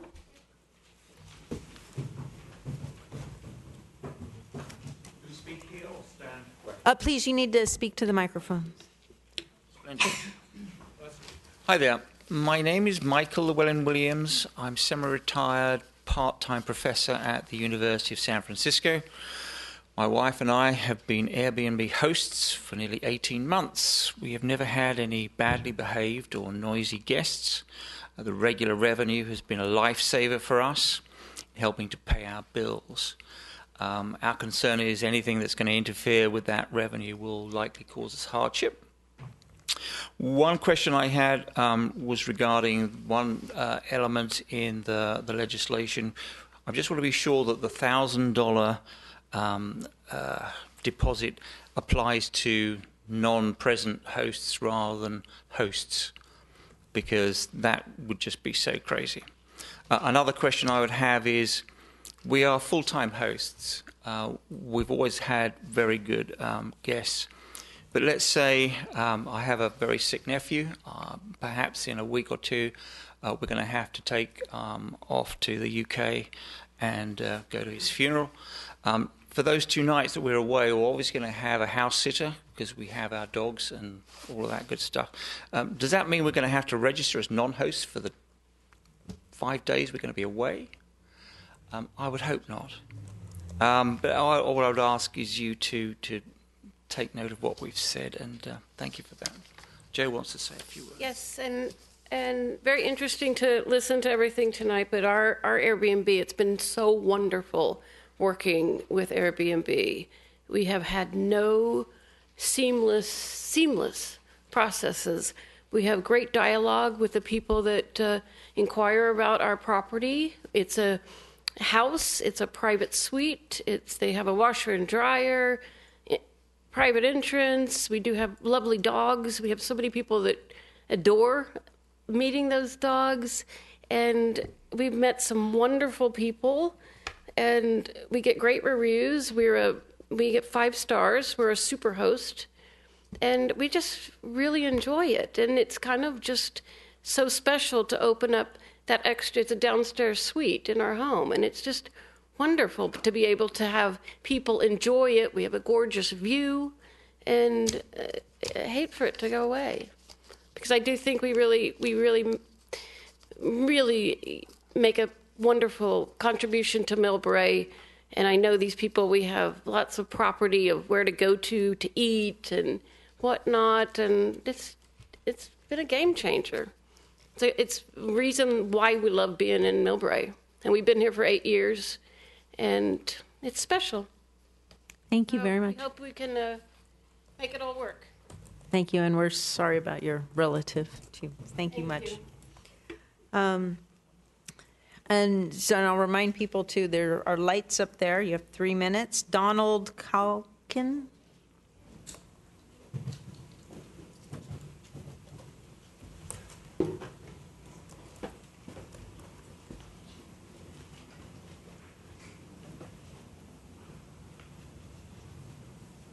Mayor and council members, my name's Don Calkin. I've been a member of this community for about 15 years.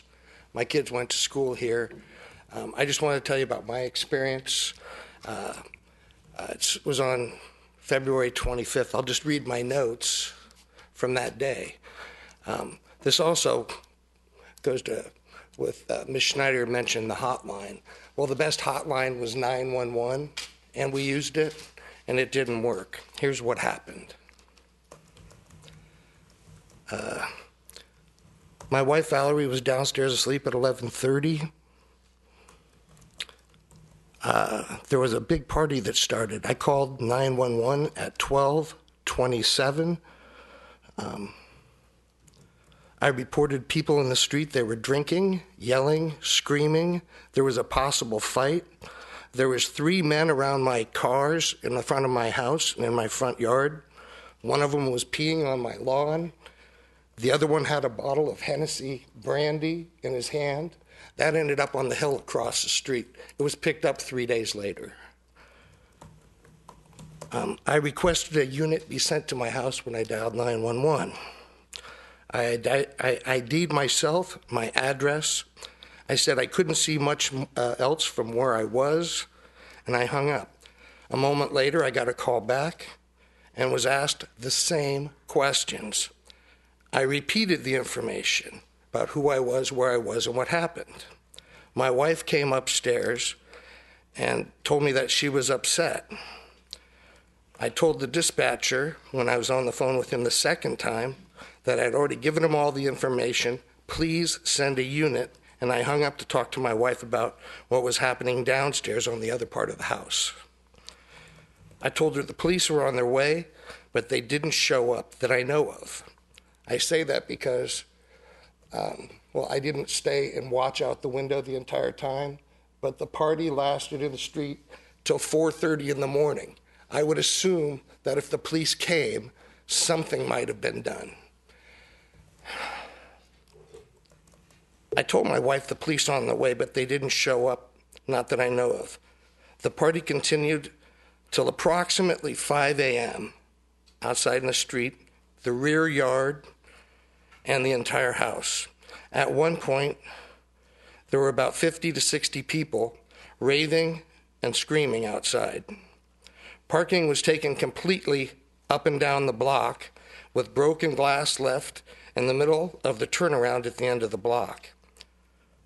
Other garbage was scattered about the street, sidewalk, and hill, and I sent pictures in to the city to show how much garbage and crap was left, including down at the creek, which is, we have a wonderful creek in the backyard, and it gets a lot of weed and overgrowth at certain times of year when the creek isn't really active, but you could see cigarette butts out there. There were beer cans or cigarettes. It's a matter of time. Right where I live, it's a little tinderbox. And it's just going to take one cigarette butt. And there's numerous. You can go out and count them on the street right now. It's going to be one. And then there's going to be houses on fire on Millbrae Avenue and somewhere up and down Hillcrest. Mr. Culkin? Yes? Could you wrap up there? And Sure. I'm sorry. No. Don't be. I had spoken with the owner, and when he first moved in, I thought it was going to be he and his wife, as he had told me it was going to be. I was going, great, I got some good people moving in next door to us. We'll have some peace. And it turns out that the post office sent the tax papers, and it went into my mailbox. And it turns out it wasn't he and his wife. It was he and 3 other people and an LLC. So it's a limited liability corporation. The house was purchased so it could be done as, I'm assuming, as an Airbnb. It wasn't done to, for the neighborhood or to add anything to the community. It was to add money to the people's pockets who are the LLC. So there is no way to police that. If something did happen, how am I supposed to sue an LLC? If there is a primary residence that's supposed to stay in the house. Well, it's an LLC. You can't actually go after anybody. There is no responsible person. So these are things that it just doesn't work. It can't work. And we're zoned R1. I would never have bought a beautiful house up in the hill if I know it was going to be a hotel. He's done additions, or he's trying to do add-ons to the house without building permits. He's on hold right now for one. And nothing has been done legally, and this is just going to get worse, and there is no respect with this, as far as I'm concerned. He's not done permits, and this is just putting money in his pocket. He's not doing anything for the city of Millbrae, and I don't sleep well at night because of it. The neighbor on the other side, his renters are threatening to leave. They don't have peace anymore. There's been numerous parties that have not been addressed. Mr. Kogan? Thank you very much. And I'm sure the sheriff's department there would be very interested in getting some further information from you. I do have the dates and times. That's great. And I would like to know, since I did speak to dispatch, it is recorded, why wasn't there, who's responsible for not showing up? So would we. Thank you very much for being here.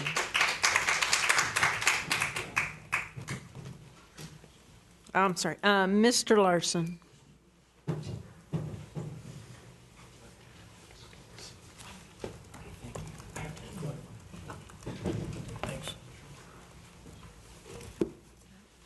Greetings, Mayor Pappen, Vice Mayor Lee, Council Member Holliber, Council Member Oliva, and Council Member Schneider. It's wonderful to see you as always. You know, I had a chance to review everything that was talked about tonight earlier this morning. It's great, and I really, really appreciate and want to thank everybody for giving a first step on how to resolve these problems. I really feel for everybody who's here, who's a homeowner, and also for everybody who's an Airbnb or short-term host. But there are some concerns that were brought up to me that I told everybody that I would bring up tonight. Now, a lot of these items have already been touched on, which is wonderful. Each of you have touched on these items, but I just wanted to emphasize that these are very, very important to various neighbors and community members that I've talked to. Non-hosted, that is a very, very big problem with a lot of people. The fact that some houses would be not occupied by an owner or somebody who is supposed to be living there as a resident is a very, very big problem. And a lot of people don't like the non-hosted idea. If it's possible to have non-hosted prohibited, that would be ideal. So that's one point that needs to be touched on, please. And then other people have talked about the R1 through R4 zoning. I know that you were talking about that tonight. There were various people that were touching on that, which is important. Apparently, R1 and R2 are already prohibited from having these types of short-term rentals. So that's one other thing that people are concerned about. 100 days. Now, is that 100 days just during the year altogether? Or is it 100 days consecutively? Can somebody rent out their home as an Airbnb or short-term rental for 100 consecutive days? Or is it scattered throughout the year? And also, one thing that is supposed to be effective in other cities that goes along with that is a renter is not allowed to stay for no fewer than 100 days. Now, I'm not sure how that works. That might be something that you could look into. That might be helpful and might be able to clarify how that works with other cities. Now, there was a report. Somebody had called me and told me about this. Apparently, I'm the 800 hotline, and there is a concern on Magnolia 321 Magnolia Avenue. There were reports of bunk beds and other types of activity there, so that's something that needs to be looked into. And I told this particular homeowner that I would mention that to you. Enforcement, I know that's been talked about over and over and over, but full-time staff, some sort of hotline to have available for residents, and also some sort of recourse too, or a call back, some way for residents to talk about problems. I know I have my red light. I'm sorry. I'm finishing up. Ghost houses. That was another concern. People are talking about how these ghost houses are scattered now all over Millbrae, non-occupied homes. The houses end up being deteriorated after a while, and gardens end up going to weed. And car break-ins, this is something that might be of concern too, that might be part of the Airbnb problem. Nobody knows, but they seem to have arisen all at the same time. So if you could please address these issues, something that might be comforting to the neighbors and to the residents of Millbrae, that would be very, very helpful. Thank you so much for your time. Thank you, Mr. Larson. Paul Piekler, I'm sorry. Thank you. I apologize if I mispronounced your name. I spelled Paul? Oh, Brian. What am I doing? I'm sorry. You spelled it Brian. Excuse me. My apologies. Oh, no worries. Thank you very much. Good evening, Madam Mayor and City Council people. Appreciate your time. So, I did the brief bio. I'm just going to say I did that. This is my second time here. I introduced myself. I'm just going to read it so I can get my time out of the way. I introduced myself and provided a brief bio at the last meeting. My name is still Brian Piegler, and I'm still a property owner in Millbrae. I do live on Elder Avenue. I'm not so inclined to give my address now after some of the things I heard, but it should be noted I've been on that side of the podium for 30 years. Wearing a uniform of that nature, I know what it is, and I've been yelled at, screamed at, and all those things, and I do not want to seem or act aggressive in any fashion. But we are that house on Elder with the 4-year-old child. Thank you for mentioning that. So in regards to what the planning department just came up with, I didn't, I don't know, maybe the guy, Mr. Larson, got a copy. I didn't get a chance to even copy or review that draft, or appreciated that before we came to the meeting, but it didn't. So, but with all due respect, who cares about the host's property? I don't. I know Mr. Lee made an issue about that. Who cares about any damage to the host's property? Who cares? Honestly, who cares about the safety of the host? Sorry, to be honest with you, because that host wants to play Russian roulette. If they like to do that with their own safety and their own property, let them go ahead and do it, right? You can play all the Russian roulette that you like, but I'd rather not have the host designate and dictate whether or not me and my family are going to play Russian roulette, right? So that 500 feet is something that the gentleman here spoke to, as though those are the people who are going to be notified within 500 feet. That's a ridiculous number, to be honest with you. That's no number. I mean, how far is that next bullet going to travel? All right, that next bullet can travel from that side of Millbrae all the way to the other side of Millbrae. It can travel the distance of Millbrae. You know what? Everybody in that neighborhood should be notified that an Airbnb is coming into that neighborhood. I'm going to talk 5, 6, 7 blocks, because those are all the people that those extra cars are going to be parking in front of their house. Those are all the people that are going to be affected by the late night parties. Those are all the people that are going to be affected. It's not 500 feet. It's 5,000, thousands of feet. It could be 5 miles. All right, so that's all I have to say on that issue. What I wrote, and I don't know if the red light's on or not, but is real quick, that approximately 1 month ago, I saw the local news broadcast, and I read the direct quotes. This has already been covered, but this is what I was going to talk about today before this issue was placed before us. And it covered that, the local papers covered that alleged shooting. Mayor Pappen said, and was quoted multiple times, regarding short-term rentals and specifically Airbnb, that Airbnb is a business and a business license is required to operate in Millbrae. 311 Elder has been operating solely as a business associated with Airbnb since at least September 2017. I was able to establish that the operators did not and do not have a business license to operate in Millbrae, a business in Millbrae.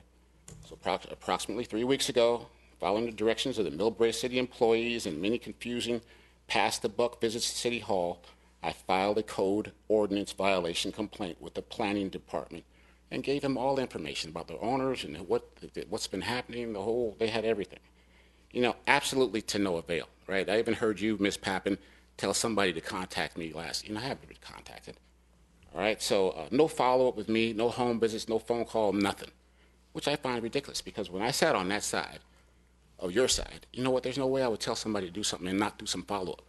I wouldn't do it. It's a definite, as the gentleman talked about here, just totally disrespectful. That we're already going through what we're going through, and then get treated like that by the city. I ask that a moratorium be placed on all non-hosted Airbnbs of which the property owner is not living on the premises, operating in Millbrae until some kind of acceptable decision is made. And by acceptable, I mean not just acceptable for those associated and profiting with Airbnb. I mean some form or fashion. How can you have these meetings and be working with Airbnb and no citizens input is part of that? There's no community action group involved. I just don't understand how that can happen and why the citizens who live and or who are victimized by these places aren't part of this the process of trying to find some acceptable compromise. I find it incredulous, and in at least I believe it's most likely illegal that we have no say-so in this matter. So that's all I have to say. So thank you. Thank you, sir.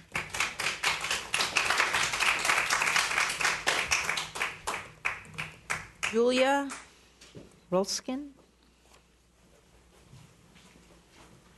Hi, good evening, everyone. I'm an Airbnb host. I've been doing it for a little over 2 years right now.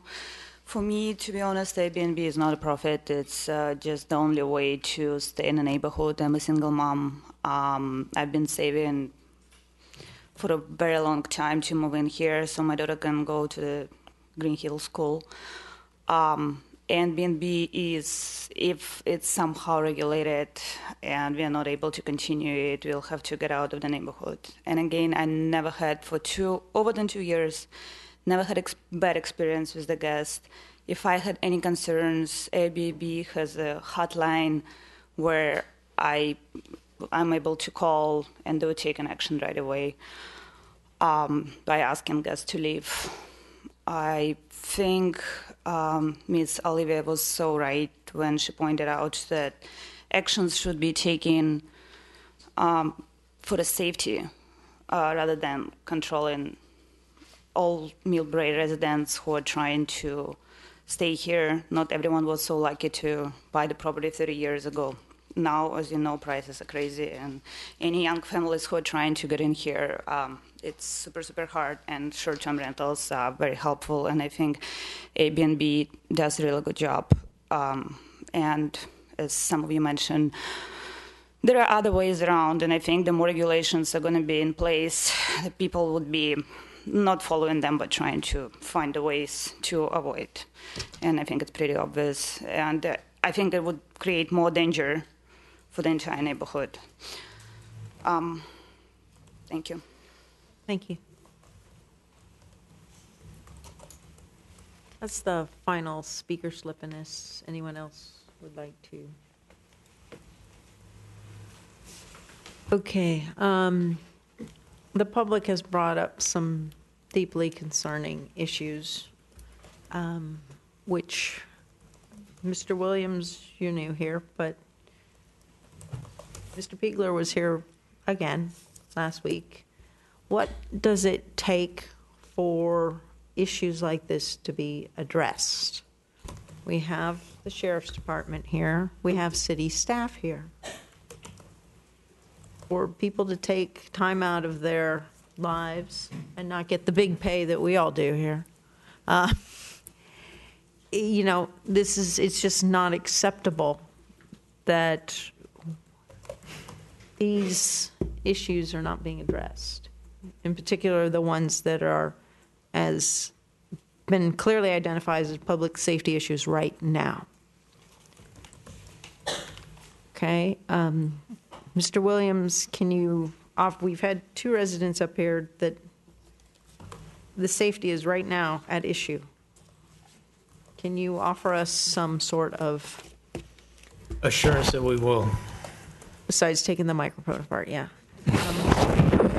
Yes, I understand, and I will make sure that we provide focus and have it the top priority beginning tomorrow morning to not only investigate the situation on Elder. I would like to talk to the resident, get a little bit more information on exact residences, addresses, that type of thing. But I can assure you we will make it the top priority. I'll personally work with code enforcement to make sure that we're on top of it, and work with the Sheriff's Department to find out a little bit more information on what we can perhaps do to see how we can improve and provide better enforcement. Here's his personal information. We have it. I'm going to hand it to you, okay? So I don't want this buried, and I would like it addressed as quickly as possible.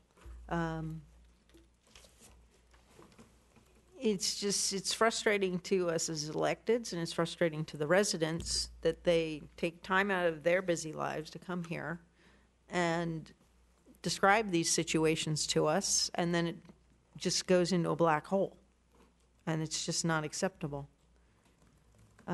So some things need to be done, and we need to, at our next meeting, know that this matter was addressed, and I hope that the chief will address Mr. Colkin's situation.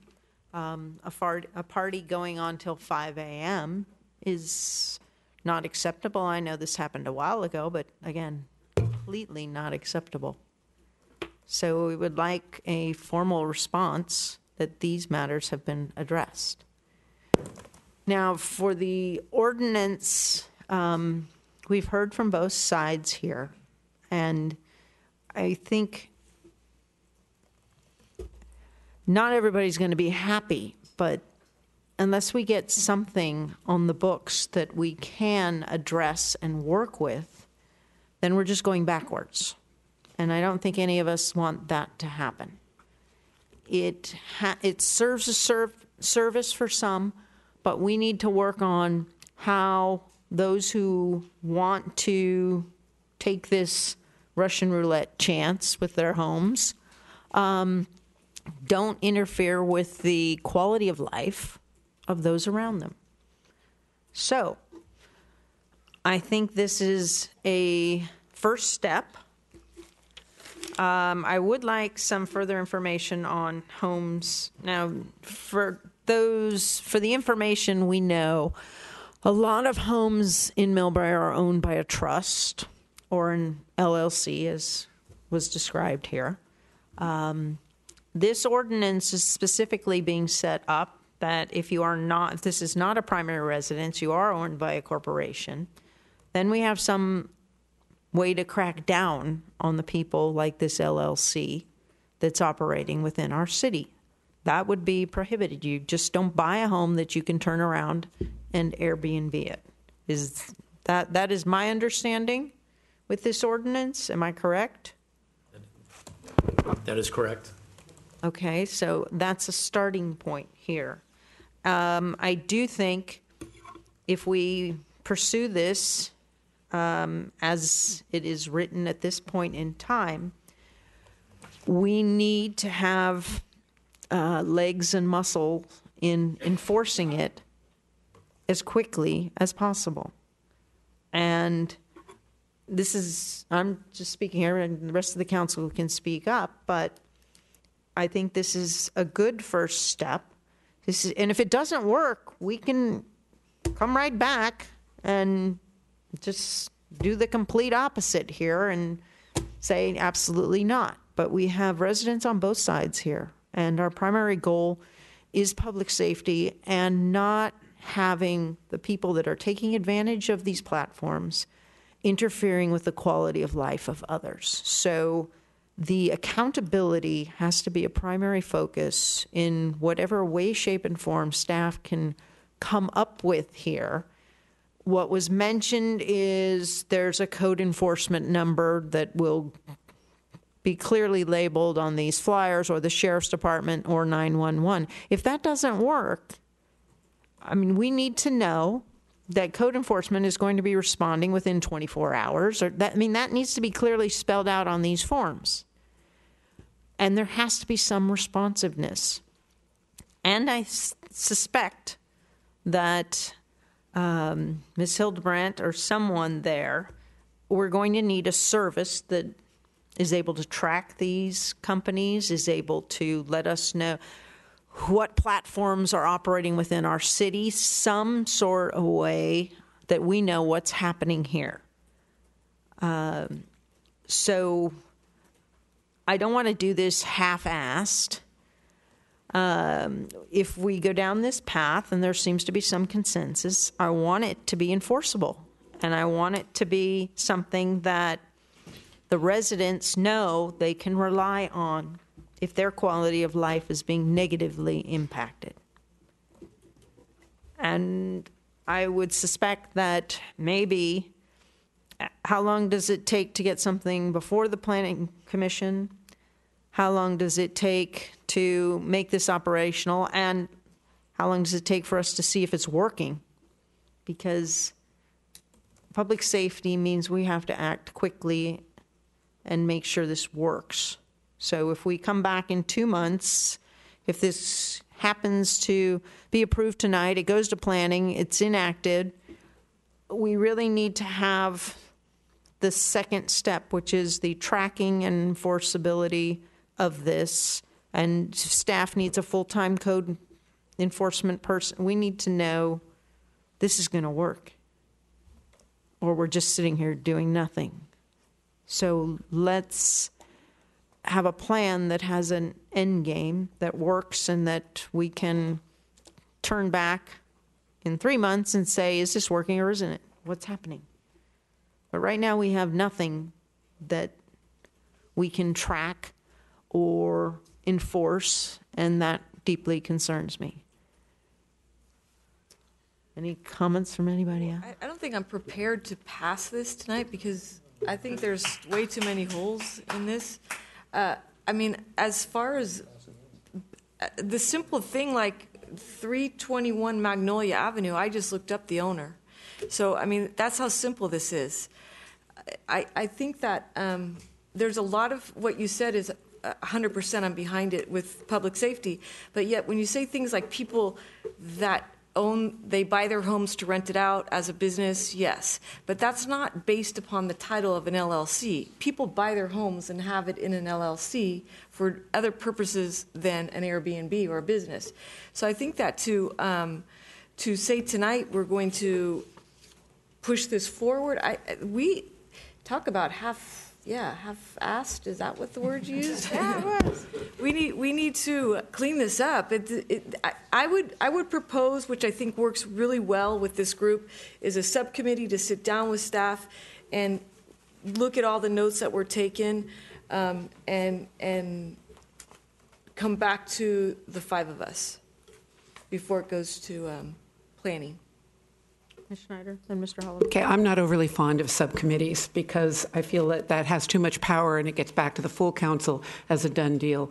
In terms of how quickly to turn this around, staff, you've been given quite a few things to clean up on this, and some of it is auxiliary documents that can help support it.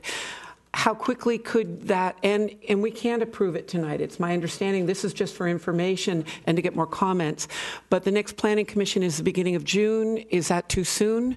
So we're looking at the second Planning Commission meeting in June. Can we make that? Okay, I've been talking to some fiscal people who think that we can go to Airbnb and other platforms and collect past TOT. We haven't talked about that at all. Can that be discussed at that time?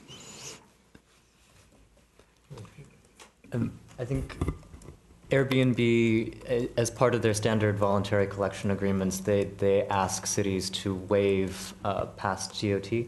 So that They can ask anything they like. I'm not happy with that. So I would like to go back. I would like, when this comes back to us, to also look at collecting past TOTs. They've been running a business. They've been making a profit. They can look at paying past TOT. So we're looking at the second planning meeting in June.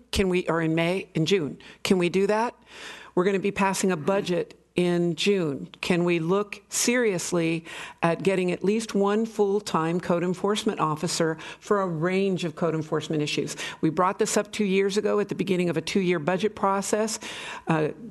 Wayne and I were the only two that wanted to see a full-time code person. We got voted down, but it's time to look at bringing at least one full-time code enforcement person. We're in the budget process. That could happen now in the cycle. What else needs to be done? I want to see this moving now. I don't want to see this going to a subcommittee. I don't want to see this going to, at least start getting a working draft that you can nitpick apart instead of playing up here in the concept level. Okay. Mr. Holder? No, I think we're in agreement on that. It is a working draft now, and I think what my understanding is staff was looking for direction from the council for what to change to the draft that has been proposed to us, and then that would go to the Planning Commission and then back to the council for final approval. So a couple more opportunities for making final changes. I do agree with that on the code enforcement. I think we'll be discussing that in the budget hearing later this evening. And then also getting some type of a service on board to identify all the properties. It sounds like staff's already been working on that. Vice Mayor Lee? Well, this is a complicated issue, and I thank staff for approaching this subject. It's not easy, and it's new, so we're kind of trailblazing here. So I think if we just keep. It just needs I think it needs some tweaking in some of the comments I made to try to ensure that everybody's playing by the rules and that everybody is doing their fair share. And I'm not just talking about Airbnb, I'm talking about all the platforms. And also I just make sure we address the other issue about the bad elements coming into Millbrae and taking advantage of whatever they can to have wild parties, which we're trying to discourage and try to keep them out, right? So they'll find a way. It doesn't have to be any sort of Airbnb or anything, but we need to address that other issue. I have a question. People have already admitted they are operating now, and they are operating in violation of at least the business license. So would anybody like to give some advice to those watching who are currently need to go get a business license as to how they can at least achieve that part of it? Yeah, sure. I think that's the irony of the discussion tonight. A lot of the units and the addresses that were brought up this evening are currently operating illegally. So it's not a matter of having an ordinance to regulate them. We just need to enforce the ordinance, and that's a code enforcement issue that understanding. Well, right now it's an informational issue, so I would like that it be posted on the website as quickly as possible. How someone gets a business license if they are currently operating as such while we proceed. As a host or as a platform? If you are using your home as an Airbnb, our current regulations require.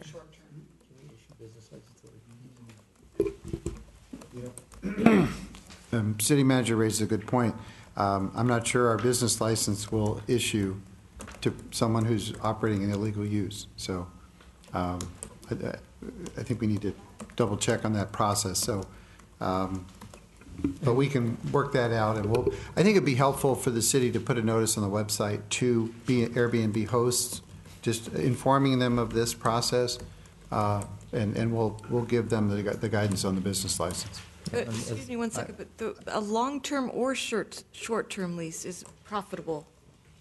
What do you mean profitable? I'm not talking about profitable You said here. they're running a business. If you're renting your house out, right?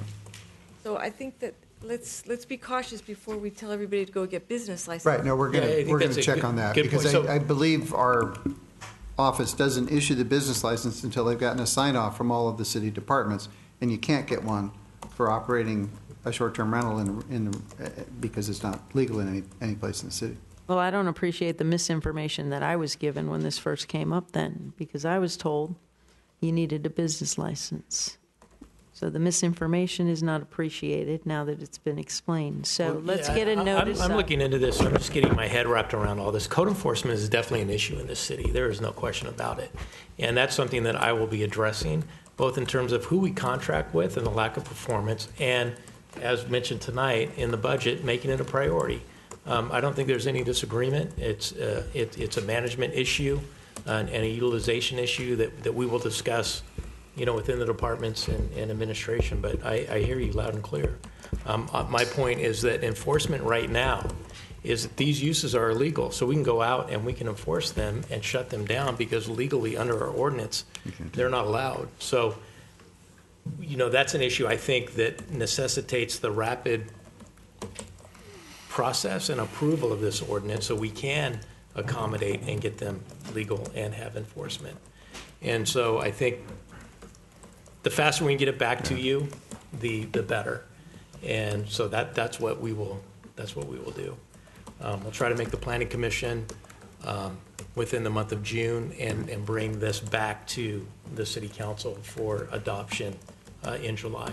If it comes back to the city council, we would like it to be accompanied with a service or operator that's going to be tracking and assisting with the enforcement. I don't want to have to wait another month after that to just see some action here. Yeah. Does staff have clear guidance on how to proceed? I do, yes. Sure. Yes, we do. All right. It says action, though. I guess we're just giving you action. We don't take a formal vote.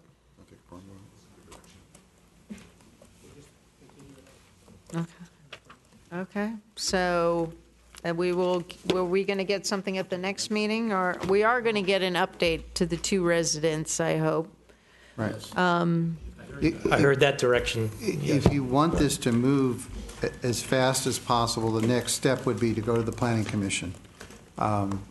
If you want to have more direction as to what is sent to the Planning Commission, then we would bring it back to you. I think we have enough, and I think the process of moving through the Planning Commission and back to Council gives you opportunities to have input. I'll just note that, a chunk of this is zoning, and so those are noticed hearings, so there's a 10-day notice. And you got to publish that before the Planning Commission, and the same thing for the council, and you can't publish the notice until the Planning Commission's already met. So you're looking a minimum of 30 days right, and then another 30 days for the ordinance to come into effect. So we're talking 60, 75 days minimum to have it in effect. It does give staff time to get the service plan together, but that's just the reality. Okay, so with no objections, we're asking that it proceed to the planning. I'm fine with that. Okay, Ms. Schneider? Just a comment. In none of these reports have we included any comparison of what we're talking about tonight to what other cities have done.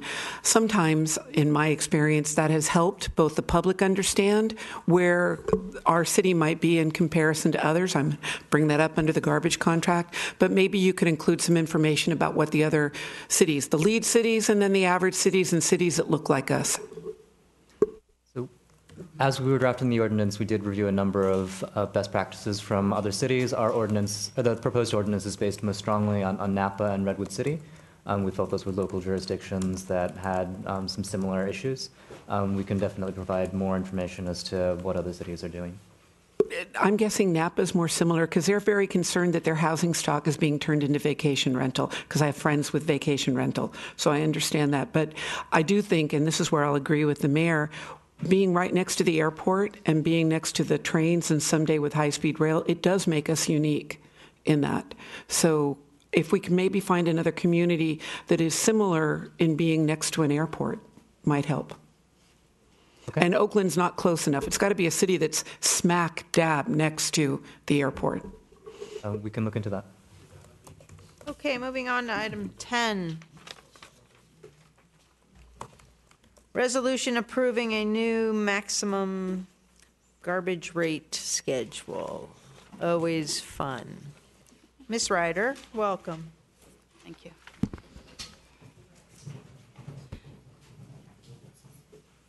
Good evening, Madam Mayor and members of the City Council. This evening, I'll provide a review you of know the. what? Hold on Do you want me one to wait? second. I'll wait. Okay. And Mr. Holliber wanted a brief break. Okay, let's just take a couple minutes here. Go ahead. Back in 5, please.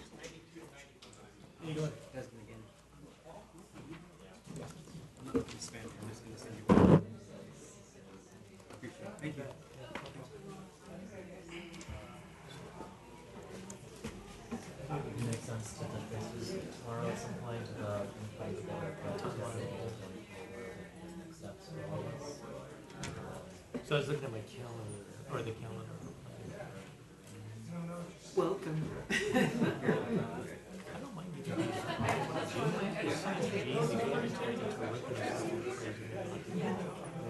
So if you really want to fix it,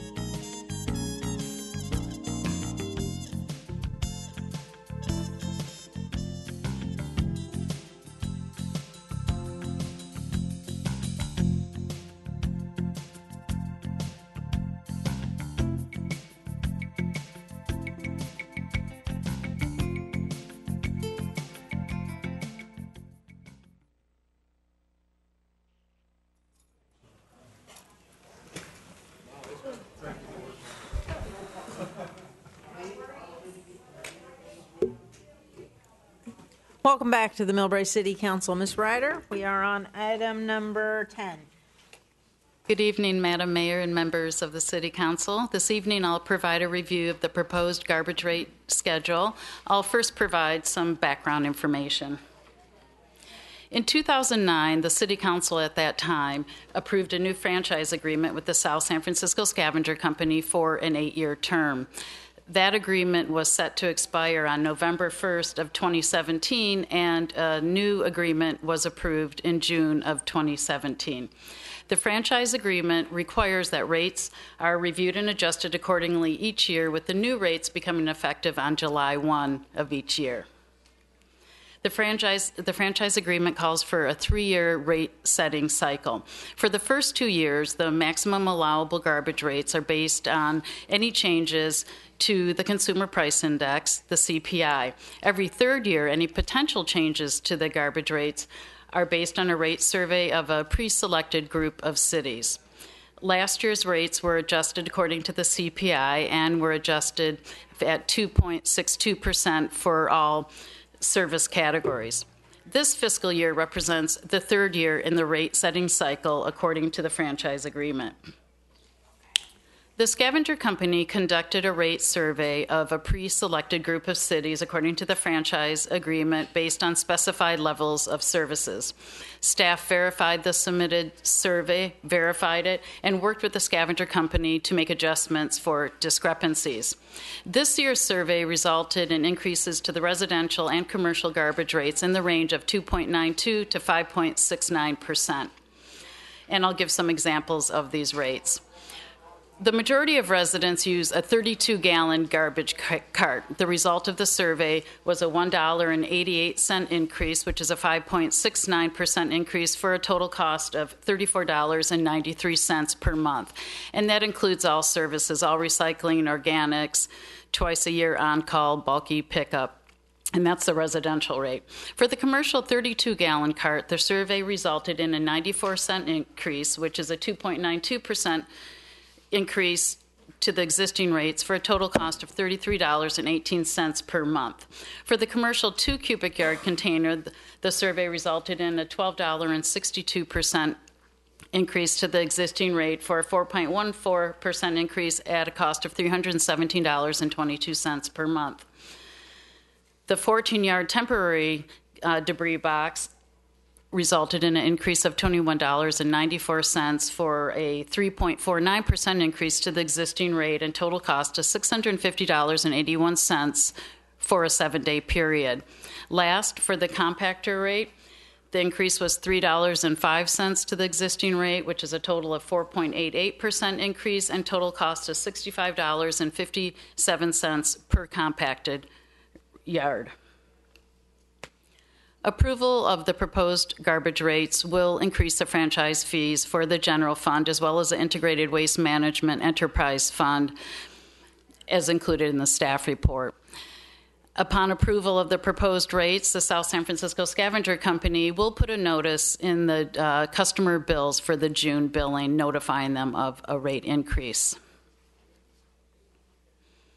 It's staff recommendation to adopt a resolution approving a new maximum garbage rate schedule, which would become effective on July 1 of 2018 in full accordance with the franchise agreement with the South San Francisco Scavenger Company. I'm happy to answer any questions. And we also have Doug Button, president of the South San Francisco Scavenger Company, and Paul Formosa, the chief financial officer, who can also answer any questions. Very nice report. Thank you, Ms. Ryder. Nice to see you. Questions from the council? None for me. Ms. Schneider? Okay. South City Scavenger, you know I love you. You know I'm very, very happy that we have dual stream. And for my fellow council members, China has been blocking more and more commodities. And now nationally, all of the cities that went to single stream are being, which means you throw your recyclables, all of them, into one container, single stream. They're being told, maybe it's time you should go to dual stream. So we are very, very fortunate to be in a dual stream situation. Okay, that's my good news. So, and I love the food scrap recycling. Here's the bad news. A year ago, when we were talking about extending your contract an additional 8 years, there were some things that were identified, and that this council agreed that Joan Castman and I would continue to work with you all to get them done. One of those was making sure that the black yard waste carts are no longer black, that they're green, as our public education materials claim they should be, and that all of the containers have the appropriate signage on them so customers know what they should and shouldn't put in them. It's kind of the basic baseline education on that.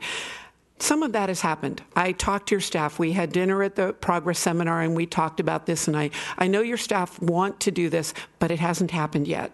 And now you're coming back for a rate increase. Now, I'm sure the rate increase is due to fuel and labor and other costs, but our staff reports don't really go into that type of detail that I'd like to see. But I'm only one council member. But I really would like to see that yard waste with the related food scraps are available in appropriate containers with appropriate signage at not just single-family dwellings, but multifamily dwellings, at any apartment or condominium complex, and at all of our businesses. And that there's push for education to get those businesses participating. Because I will tell you, I can walk the alleys. Some are, and most aren't.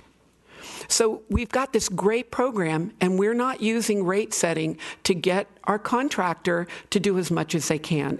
And I want to keep you, and I want to keep our customers happy. And you're asking for a pretty significant rate increase, especially on residential customers. What are they getting for it?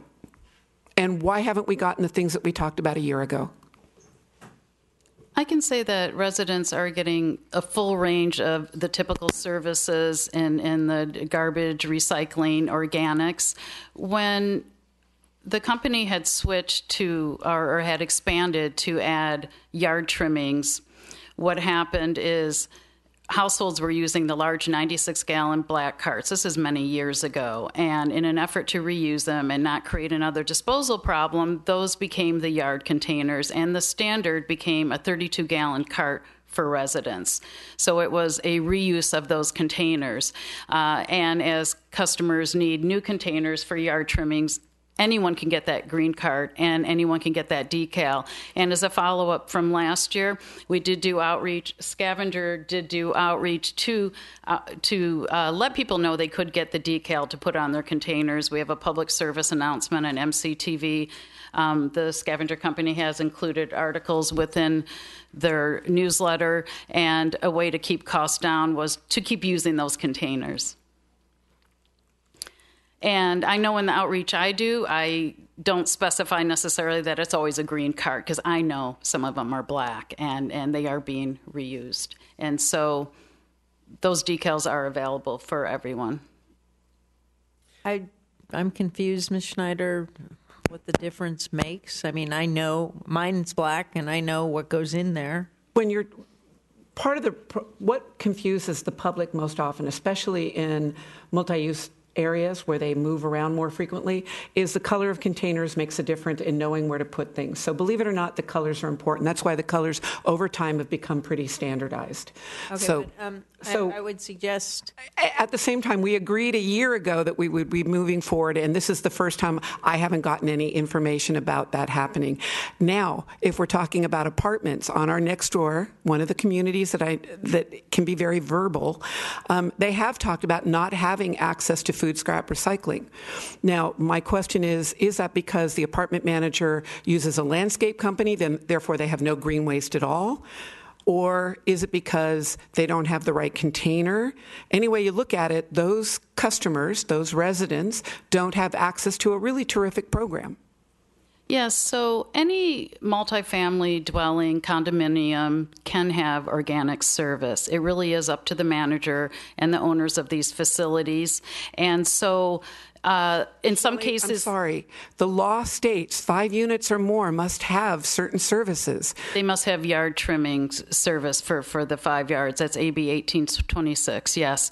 And so most of the multifamily dwellings, when AB 1826 came about, we did survey, worked closely with Scavenger, identified all of the multifamily dwellings, which ones needed service. And in the landscaping, most of them are off-hauled, and that's the situation. Everyone is eligible to have the service, though.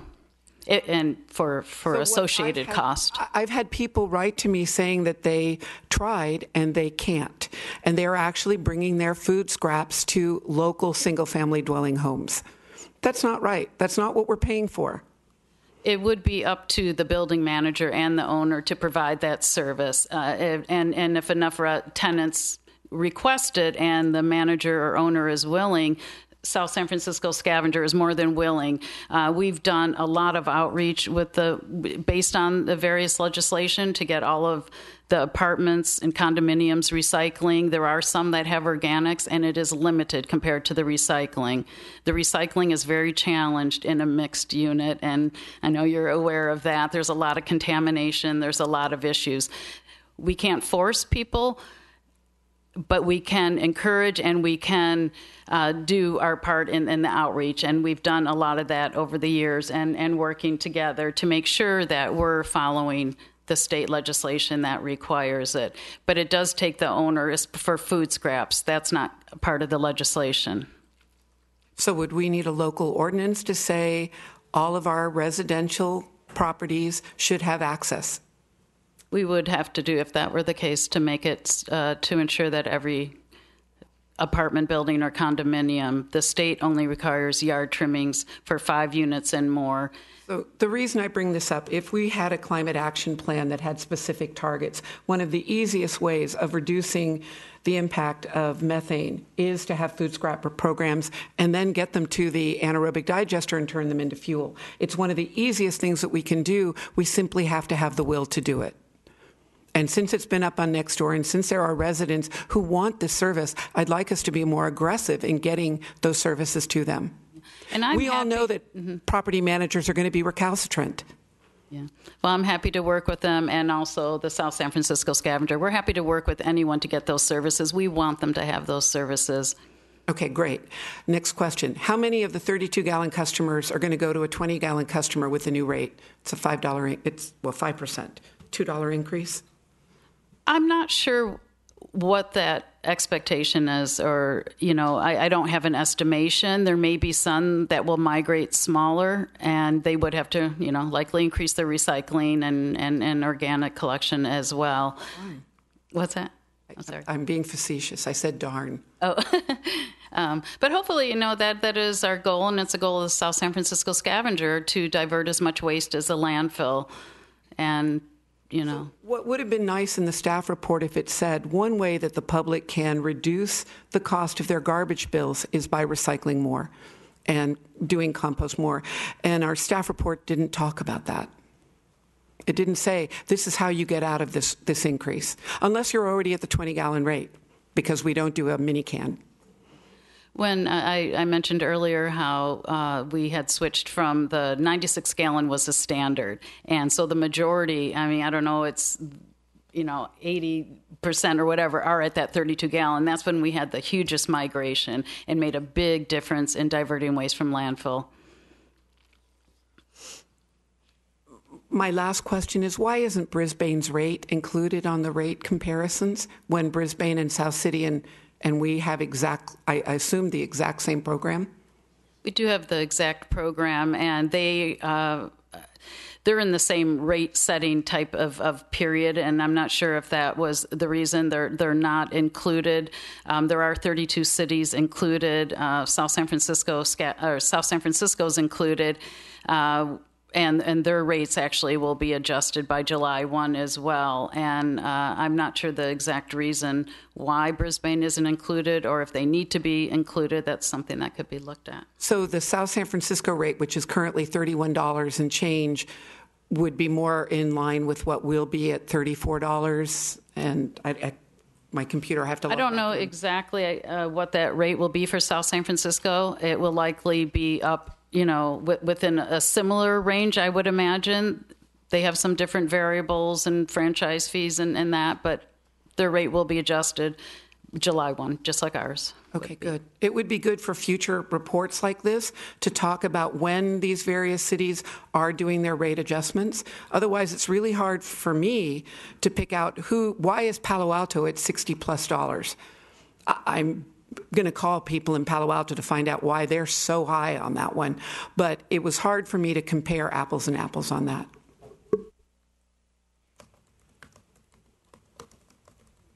Other questions?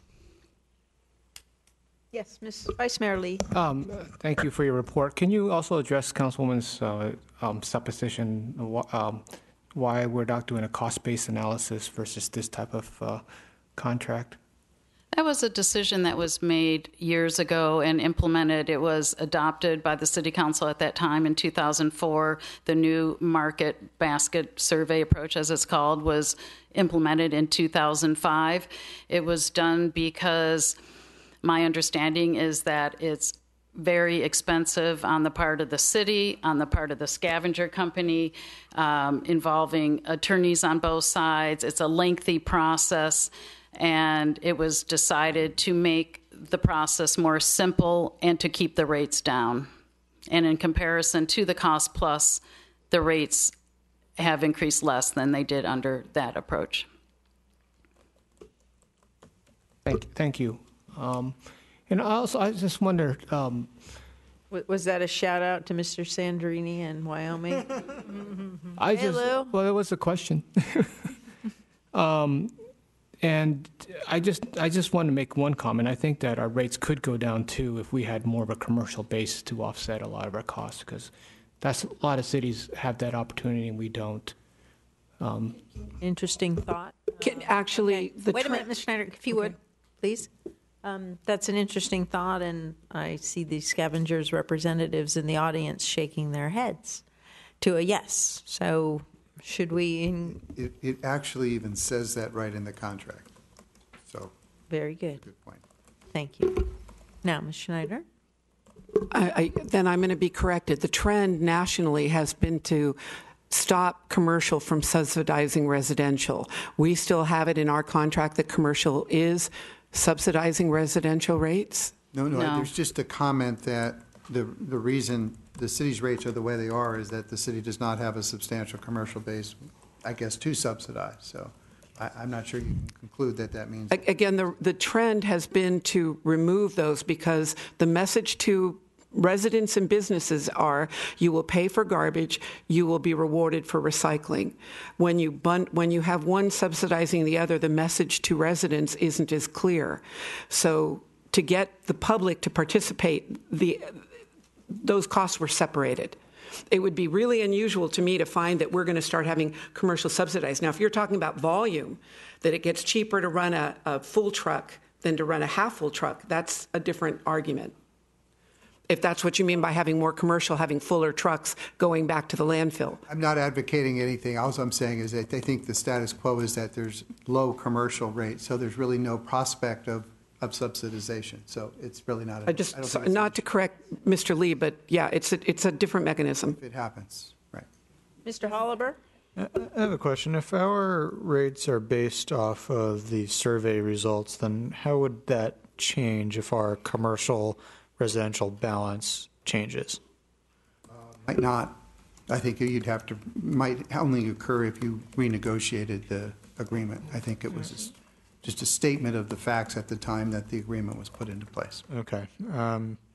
Yeah, I think maybe that's something. I mean, it seems like now it can't be renegotiated for 7 more years. 6 more. I mean, again, I think Councilmember Lee stated it correctly. I mean, there was more of a long-term trend. We, for years, went through very difficult, very expensive, lots of consultants, and this is an agreed-upon method. It's not perfect, and certainly, there are some in the community who feel very strongly that we should go through such a thing. But the decision was made not to. That so we agreed on this process of CPI, and then do a survey. Okay. So that is it. I think we have 6 years to go, and if we can certainly monitor it and see if there's at some point we want to make a change. But. No, I agree, and I think we have heard that going through that whole process of cost base, or if we were to do a RFP or something like that, is very costly, and in the end probably does not justify whatever marginal difference there would be in the rates. I'd like to just request our friends from the scavengers next time, and I assume this was in the contract, but maybe next time we do the survey, could we knock Piedmont out? They seem to be bringing up the averages quite a bit. Actually, there's an exhibit that lists the cities that are in the plan. So I understand. Yeah, okay. But well, point noted. Okay. They could throw us a bone maybe next time. Yeah. Okay. Thank you. Okay. Ms. Ryder, my compliments as well. You've done a fabulous job, and I know every other city would love to have your services as far as encouraging our community to recycle. Ms. Schneider, if you have some sort of an ordinance you would like to propose, because that would be done at our level, or sample one that we could give staff, we could add that, address that at a next goal-setting session or something like that. But, well, it takes time. If you wish to do that, right now all we can do is do what we are, the community outreach that Ms. Ryder is so good at doing. We appreciate that. So with that said, do we have a motion? We have a motion from Vice Mayor Lee, second by Ms. Oliva. Your votes, please.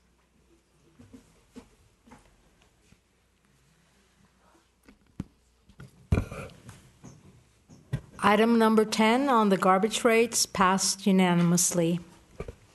Thank you for your report, Ms. Ryder. Thank you. Thank you, Tilly.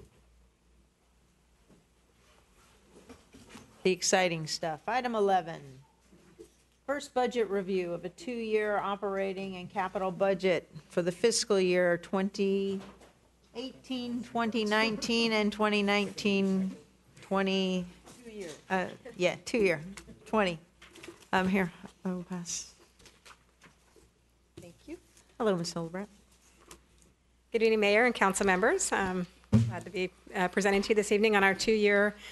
This is a preliminary review of where we're at on the 2-year budget. We'll be bringing a final budget book to you at our next council meeting. But just wanted to give you a high level of what we've been working with as we get started. So we'll give you a little bit of an overview. Our focus tonight is on the general fund operating budget. We can talk a little bit about the other funds. There are a few funds that are subsidized by the general fund, so those impact the general fund operating budget. And we'll also talk a little bit about the 5-year capital plan and some changes in how that's presented.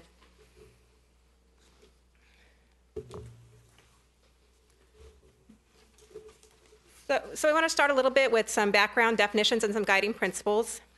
So the operating budget is basically your budget to do the day-to-day programs and activities that will continue on.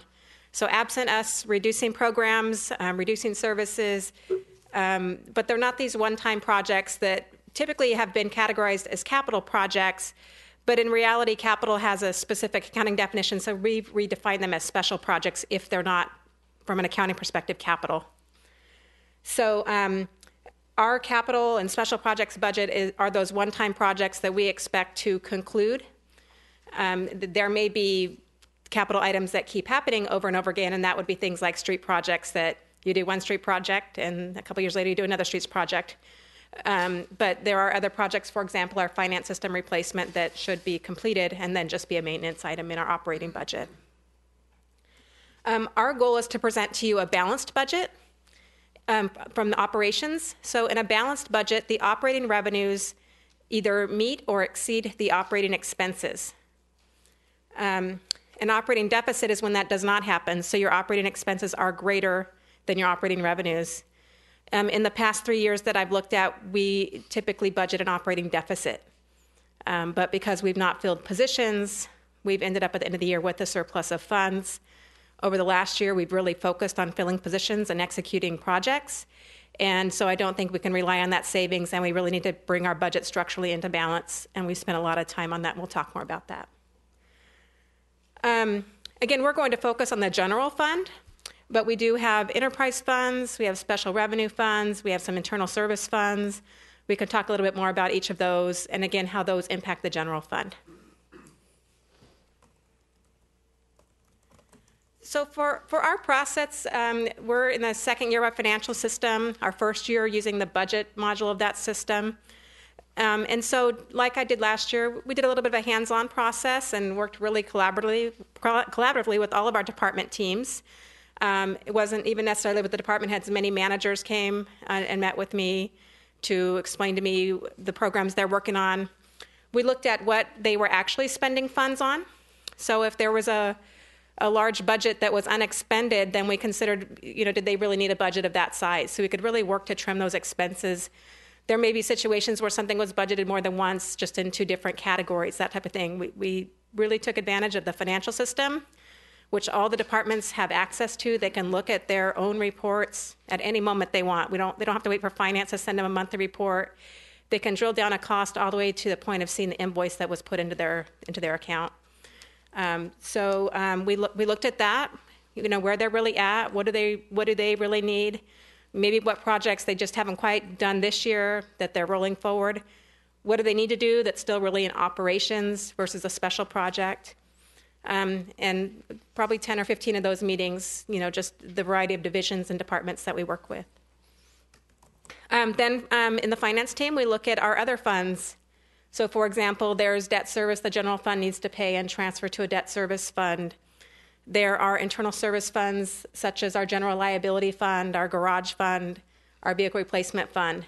We distribute costs amongst all of the departments for those items and identify those transfers. And again, some of that relieves pressure from the general fund so that the fund that is benefiting from the cost is paying the cost. And where we can find restricted funds to pay for costs, we will use them to make the general fund available for the things that can't be used on other items or tasks. So from an overview of the general fund, our top revenue source is property tax. 39% of our revenue is in property tax. 28% is in transient occupancy tax. We've talked a little bit about that tonight. Sales and use tax, about $3 million, 11%. And followed by a number of smaller revenue items. The other category is quite a few small things. Use of money and property is rents and insurance. Intergovernmental revenue, such as grants or transfers we receive from the state. Transfers, so some funds transfer into the general fund to pay costs of administration. For example, human resources and finance services that are provided citywide. And business license tax is actually such a small percentage that it's categorized as other. On the expense side, our largest expense is public safety costs.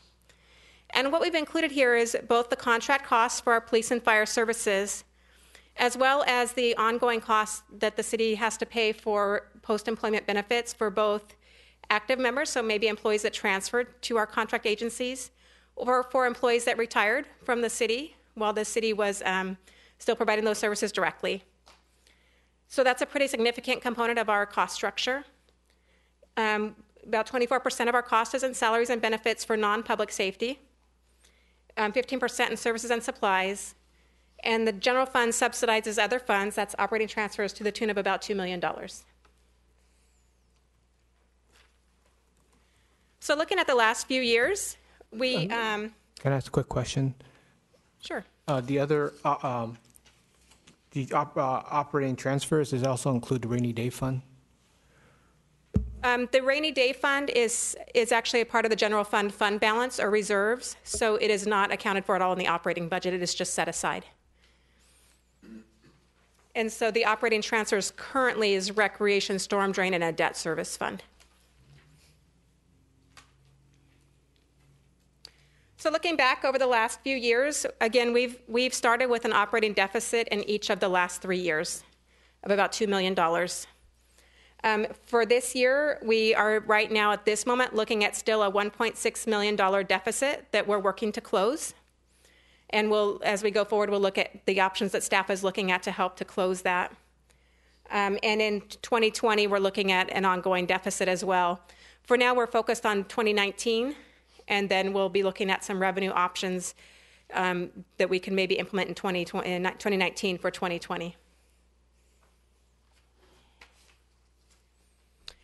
So the primary causes of the increases in our budget is the increase in retirement costs. You all have heard a lot about that, and I do still owe you a PERS presentation.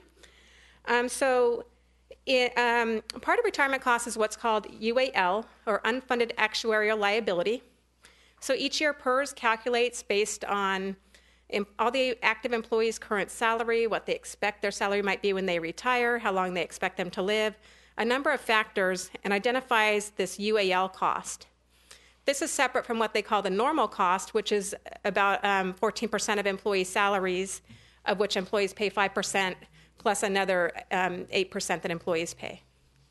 So this UAL is a fixed dollar figure that the city pays to CalPERS on an annual basis. The bulk of it for the general fund is, again, in public safety, about $725,000. The miscellaneous component, $250,000, that's the general fund portion, and the rest of it is distributed through other funds that have employees. So the total cost of UAL for all funds is about $4.4 million this year. We've also had an increase in our public safety costs this year. So for police services, the increase was about $150,000, and for fire service, the increase was about $520,000. For fire, they absolutely were significantly impacted by UAL cost increases, and that same occurred with the city's fire UAL for employees that are no longer with the city. Do you have a percentage? For police, the percentage is 3%. For fire, it is 7%. So again, our first review where we met with all the departments and teams and asked them, in an ideal world, what do you need? We had a deficit of about $3 million. So we've really carved that down. We really worked, dug in and said, well, maybe you got this budgeted twice. What's going on here? Do you need to do that? Can you do a little bit less? And we've gotten that down, like I said, to about 1.6 million. So we're going to be working over the next few days on the remaining $2 million or so dollars. And we just wanted to share with you some of the options we're looking at. So we're going to be looking at transferring the costs of staff that are associated with capital projects. So that's primarily your engineering staff, so that they are charged to the capital projects versus just to the general fund. And again, in the general fund, it's only the staff performing projects associated with the general fund, such as streets projects, parks projects, facilities projects. If they're performing services related to sewer or water, those are charged to those funds. We're looking at unfunding some vacant positions.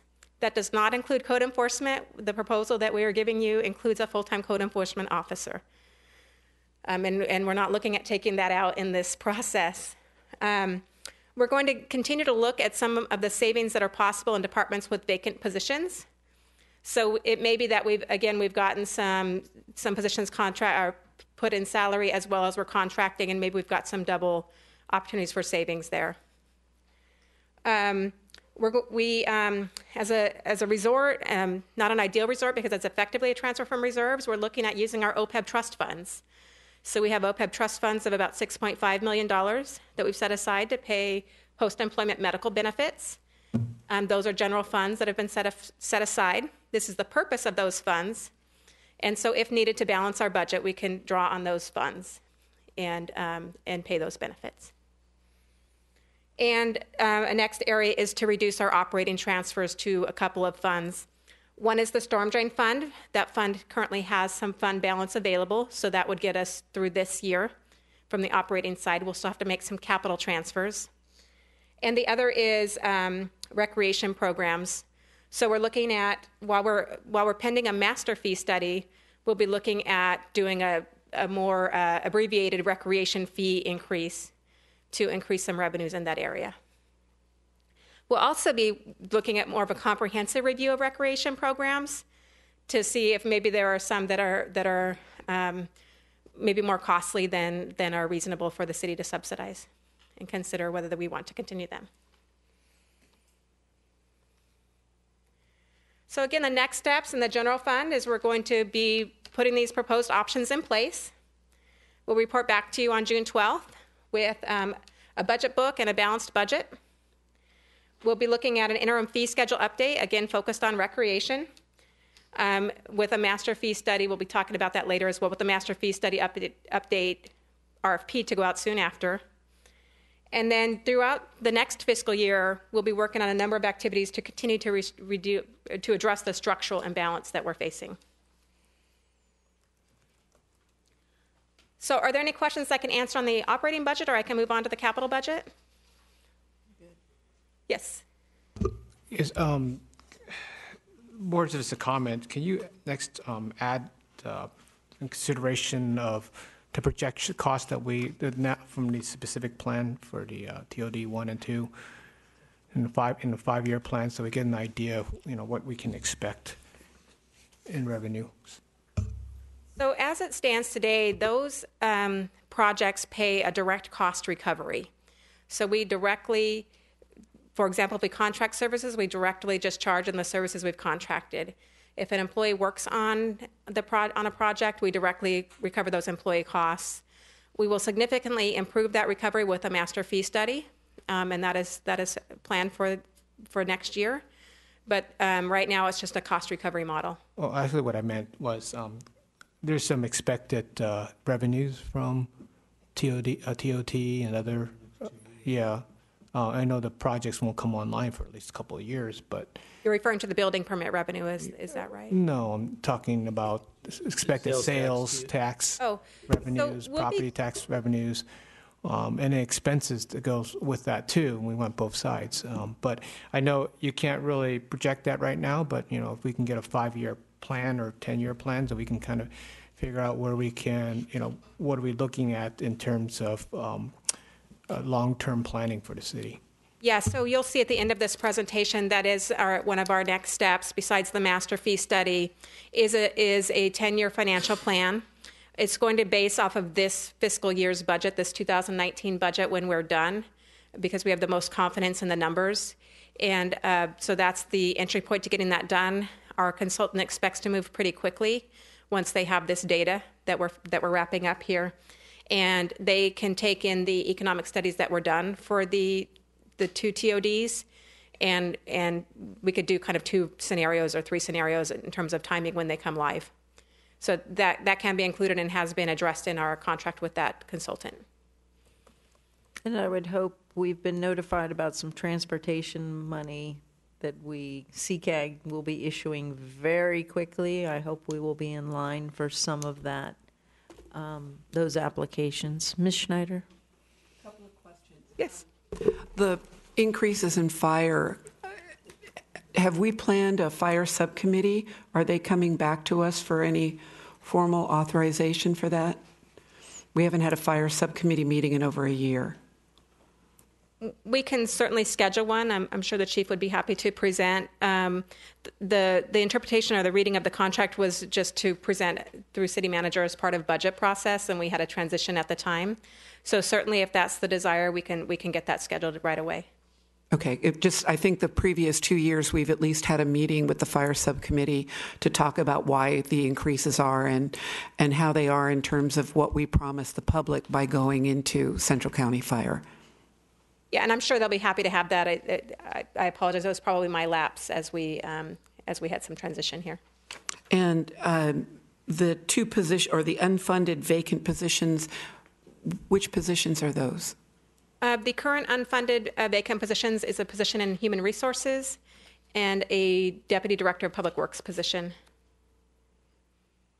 And has there been any savings, or has it cost more by reducing the use of consultants?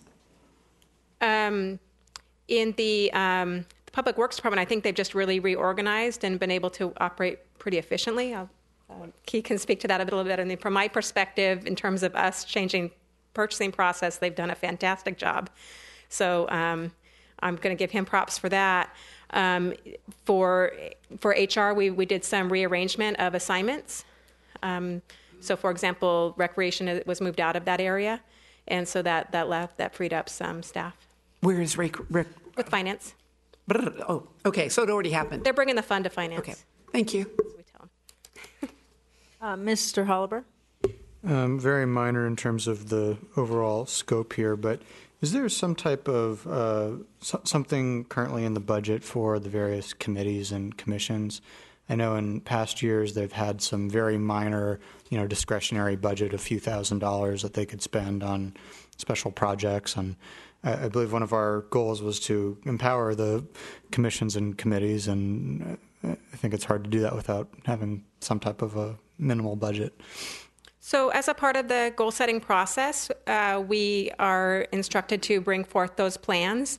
We probably, through some funds identified in the city manager's office that can then be transferred as needed, will identify the funding needed. So as they bring forward their work plans, their new work plans, so through the summer, staff, probably the department heads will be meeting with those respective committees, identifying what those specific work plans are. And I took a look at one, and I agree it didn't have some tangible outcomes. So that was our commitment to you as council, and then with that, we'll be identifying the budget to get it done.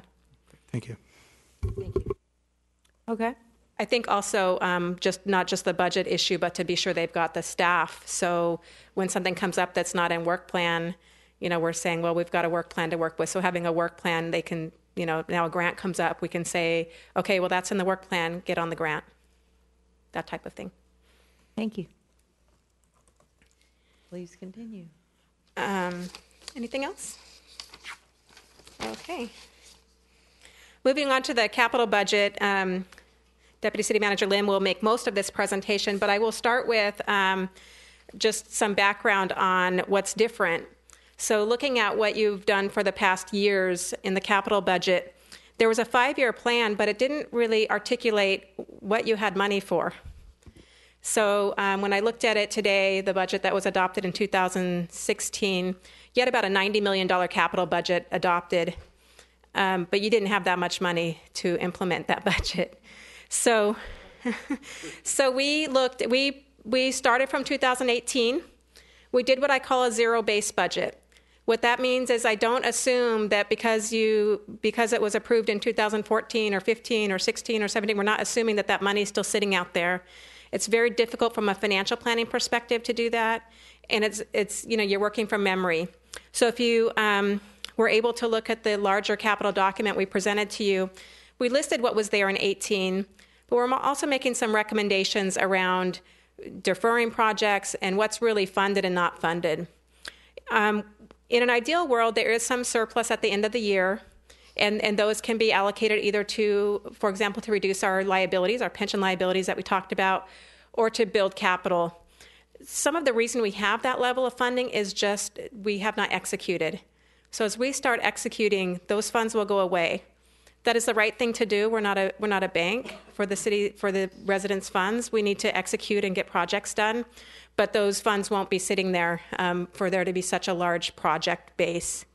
So we looked at the general fund reserves, the fund balance where it is now. We used the 25% number of, we don't have a formal reserve policy, we'll be working on that, but we use 25% of those funds to determine what's left over. I disagree. I signed a formal reserve policy. Okay. There is one on the books. I will see if I can find it then. I'm sure you'll find it. Okay. I'm challenged. Again, we've built you a capital budget that indicates where funding is available. And then our basis for our recommendations starts with your goals, your strategic goals identified on May 5th. We'll make sure those projects are previously funded. We wanted to complete initiatives that have already been started. We wanted to consider the health and safety of the city and its constituents. We wanted to consider federal and state mandates and long-term sustainability of the city.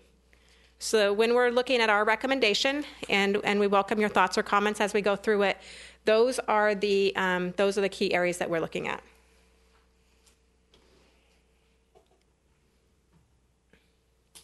So starting with the kind of special projects side, and I think one more item to add is this is something we will also continue to refine over the next 2 weeks. We may bring back some different recommendations as we've looked at staffing and alignment. So we will be revisiting this again. So we're completing a document management program, including records retention software that will make it easier to find some of these things like you just mentioned. In finance and information technology, we'll be looking at a master fee study That study is intended to include development impact fees, cost allocation plan, which is how other non-general fund departments pay for general fund service, again, such as finance, human resources, administration, and a revenue study, which would be somebody coming to you and saying, here's all your options to bring in more money to the city. All kinds of levels of how easy or hard they are to do, but that's what we're looking at.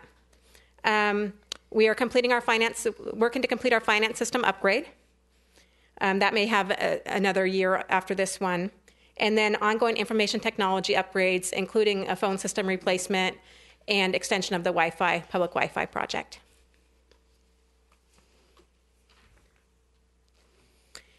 In community development, from your council goals, we are working on a business improvement district.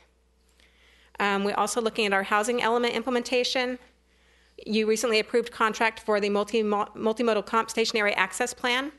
Most of that will be encumbered this year, meaning the funds are held, but we are preserving some funds into next year. We are completing our active transportation, and this is an area that we're looking at. We may be solid there.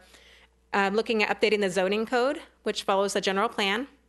That may be deferred as the general plan is delayed. And we also have a commitment to the affordable housing project of $2.8 million, and that will have to be held from the general fund and committed.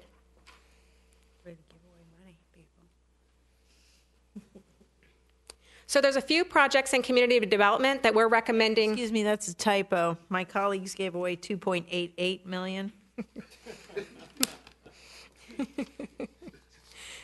Thank you for pointing that out, Mr. Holliber.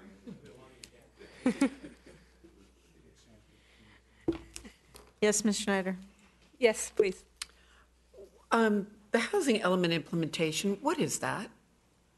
I know the housing element, but what are we implementing for 150,000? That is something we'll be looking at a little. I mentioned that earlier. We'll be looking at some of these a little more deeply. We do now have a project manager. She's for housing and economic development. She's been on the ground for about 6 weeks or so, and it may be something that can be handled in-house, in which case those funds aren't needed. So as we work through budget, earlier this year, the director identified funding was needed, but we may find that we're able to do that in-house. But I believe it was to get some consulting work to make sure we're meeting the guidelines of our housing element of our general plan. Tom, do you have any better answers? It may also include an affordable housing fee. You mean an in lieu fee? An in lieu fee or a or a commercial trigger, a commercial. Okay, fee. so the creation of the documents and the ordinance to be able to do that. Okay. For development of the program, right? Plus, we have reporting obligations on the housing. I'm sorry? element. Commercial linkage. Linkage fee, right? Okay. Commercial Linkage, yeah. And we also have reporting obligations on the housing element now to the state. So I just thought maybe we were building housing. So when I hear implementation. No. Please continue.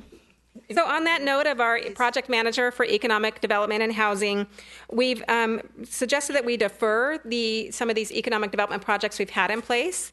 Elisa will be developing a plan, and then we can revisit those at this time. So that's your downtown improvements, economic development implementation, which again may be able to be brought into staff and operating costs, and SFO projects.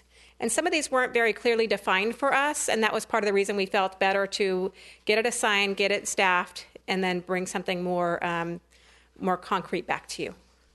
What is not clearly defined to me is this SFO project. What is that? Honestly, it was in your capital plan for 2018, and we have not identified what that really meant. I think it said SFO tourism or tourism SFO. He might know. There used to be money to put signage up in. Go ahead. I believe the money was set aside for us to work with the tourism committee when we had one, and to work with all the airport adjacent hotels on advertising, banners, and hotel signs, and what have you. Well, we have banners already. And what about the construction that's going on within the city of Millbrae on the SF property? Do we need some permits from them, and should we be getting some funding? Are you referring to Site 7 Yes. construction?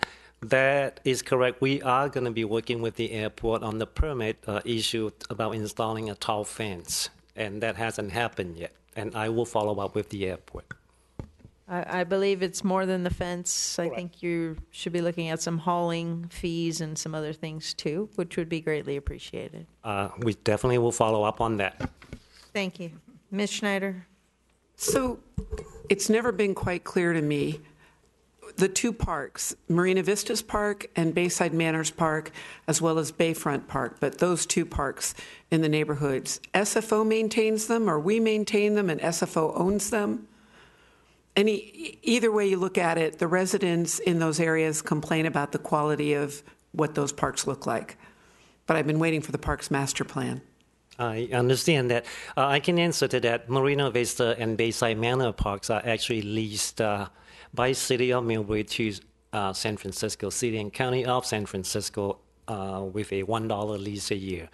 Bayfront Park is no longer under our maintenance, and we are still maintaining Bayfront Parks and Bayside Manor Parks, and both we are aware that it needs attention, and it also needs some money. So that's why we are here tonight talking about capital program and how we're going to prioritize limited resources that we have.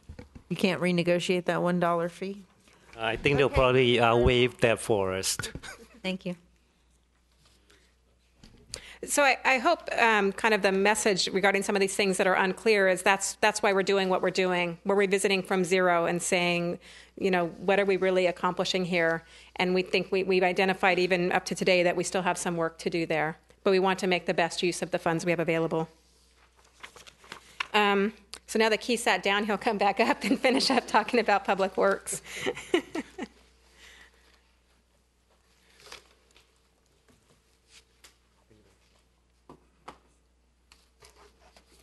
I know we have been in meetings since 6 o'clock tonight, so I will make this as painless as possible and as quick as I can make it. Why don't you introduce yourself? I am Keelim, Deputy City Manager, Public Works Director. Good evening, Mayor Papin, Vice Mayor Lee, and members of the City Council. And Deanna, before you, did you do a proper Then I should introduce introduction? the other Deputy Director, Deanna Hilbrandt.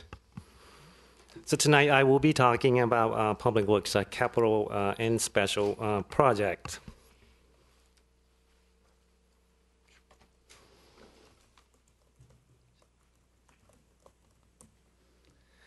So first, a couple projects that we had on the capital plan last fiscal year, which is still in the current fiscal year, that we are going to be referring. And the first one would be the City Hall message board sign, and we all agree at the May 5th goal setting council retreat that we will lower the priority on this project. And also, in order to try to come up with the $3 million savings in general fund, we are going to slow down on the ADA transition plan, and that is not going to get us into any type of legal problem because we already have the ADA transition plan. We know what we need to do.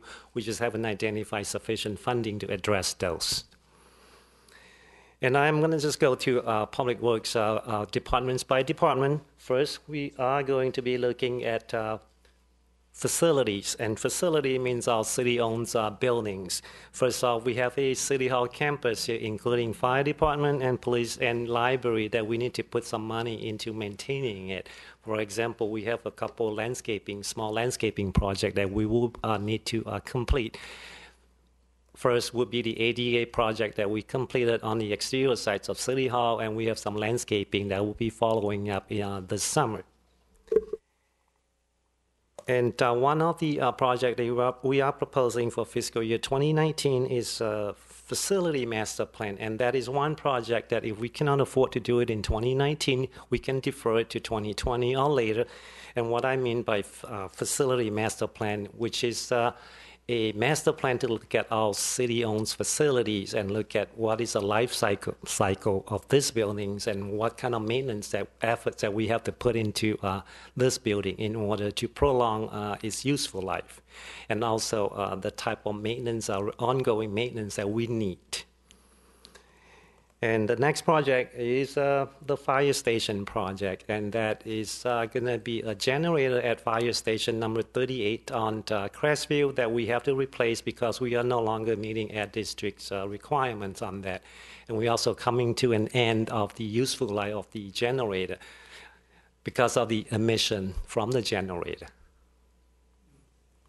And we're also looking at re-roofing the. Any question, Mayor Pappen? Yeah. You want to? Well, part of the fire assessment was an assurance that we would keep that station open. All right. So, what are we? What's the bottom line there? The bottom line is that we have some time to replace the generator so that we will continue to keep the station operational. And we are addressing that. We are currently in a design stage to replace the existing generator. And the implementation will be sometime in 2019. Fire stations have to have emergency generator, and the emergency generator is no longer in compliance with air emission standards, so they have to replace it. Don't you have any connections with the? Just kidding. Go ahead. Sorry. Thank you. All right. Also, we are looking at some re-roofing at some of the city buildings. For example, our police building. It's just about time that we need to look at replacing or repair the roofs. Key. Yes. Vice Mayor Lee. Thank you, Madam Mayor. So when we add, we're going to have to plan to add a ladder unit to one of the stations, because if we're going to build that 11-story building, we're going to have to store that truck somewhere close by, right? What's the plans for that truck? I do not have an answer right now, but I'm definitely can work with the city manager and get an answer back to you. I think also because now that we are part of Central County, we have another close-by station in Rollins Road in Burlingame that can respond to the incident at the TOD sites. Yeah, that's pretty far away. That is correct, too. Ms. Schneider? The ladder truck's already been purchased and is at Station 34 on California. Oh. Okay. But it is something, and we're going to have to keep pushing to keep 38, because they still would like to close 38 and create a new station in Hillsborough. Well, I mean, Okay, let's. Come on, right here. Back on focus. Let's go. All right, so moving on. Now we are done with facility. We're going into parks. And one of the big item I know that I've been standing at this podium addressing the council, which is the El Camino Real median landscaping. Unfortunately, with the drought, the recent drought and whatnot, many of the trees out there are actually diseased and dying. So we are looking at a total wholesale replacement. So we are looking at something similar to City Hall landscaping, zero-scape, water-wise type of landscaping. And we are going to be developing some conceptual plan and bring them to Parks and Rec and subsequently City Council for review and comments on that. So that's one line item. Mr. Lim, I'm deeply concerned about the public safety aspect of diseased trees on El Camino Real. I'm not sure that should be delayed, just even in removal. I don't know that you have to go through the full recycling of the whole thing, but please be quite aware that that's the widest part of El Camino, and just as a public safety measure, I'm not sure that we should be delaying that much further. But it's, yeah, you have an arborist in your staff, and I hope that you will use him in determining. I heard you loud and clear, and we definitely are doing something. We had removed a few dozen redwood trees out along El Camino. We had done a few dozen what they call deep root fertilizing, and we are hoping to see some turnaround, but I am somewhat not too positive about that, so we will get back to you. While you guys are at it, can you guys, I noticed that the medians are getting overgrown with weeds. Could you guys, at least address that, please? Definitely, I think I have gotten a message from the city managers about something similar to that, and we'll be addressing that.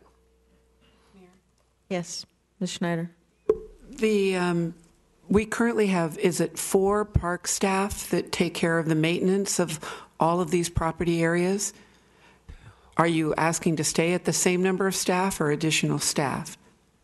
We are asking to keep the same numbers of staff. We have a total of 8 staff in Parks divisions, including the superintendent arborist, and not only median landscaping that we are maintaining. We have about 112 acres of parklands and also the school playing fields that we are maintaining. So there is a lot of job for these 8 guys in our little divisions there. So one of the most frequent complaints from the public is weeds. So how can we keep the public happy and keep the staffing the same and fix the 1.6 million budget deficit? Again, I am not a genius. I don't have an answer right now. Hopefully, I can come back to you and give you some satisfactory answer on that. And the other things about weeding is that we are trying to stay with the integrated pest management policy that we have and try to minimize the use of pesticide. So that is somewhat challenging to us. So we need to balance the needs and the health and safeties of our residents. We just gave the garbage company a big increase. Maybe they could give us a lot of free mulch. They're not here. But most city contracts would have a mulch contract. So we'll look into that. The weeding seems to be a theme tonight with complaints. So I'll look into that. Goats. Goats are cheap.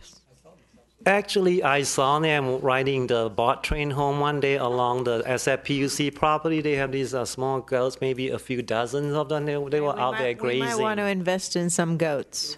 You can rent them. Oh, you can. Yeah, you rent them from a former garbage company. Moving along, we're getting close to 11. Let's go. So the next item on my list is landscape improvements for $100,000, and that will be re-landscape Fire Station 38 on Crestview. The Millbrae Museum, you'll notice that we are a little bare out there without any landscaping, and also, like I mentioned earlier, we have a little patch out front in front of the police bureau that we need to address, and that is that $100,000. And then following by the next item, which is Parks Master Plan implementation. I just heard Councilwoman Ann Schneider mention that she's still waiting for Park Master Plan. We are hoping to wrap up the Park Master Plan by the end of June, and then at least conduct some sort of study session and get you familiarized with that. So end of June is my goal. We could potentially run into some minor delay. I don't know how to define that minor delay, but we'll let you know. And we are just putting a $250,000 placeholder on next year's budget based on the outcome of the Parks Master Plan, things that we have to implement. Again, like Deanna had mentioned before, we're looking at federal state mandates, and we're looking at health and safety and wellness of our residents. And those are our priority when we're addressing the shortcomings in our parks.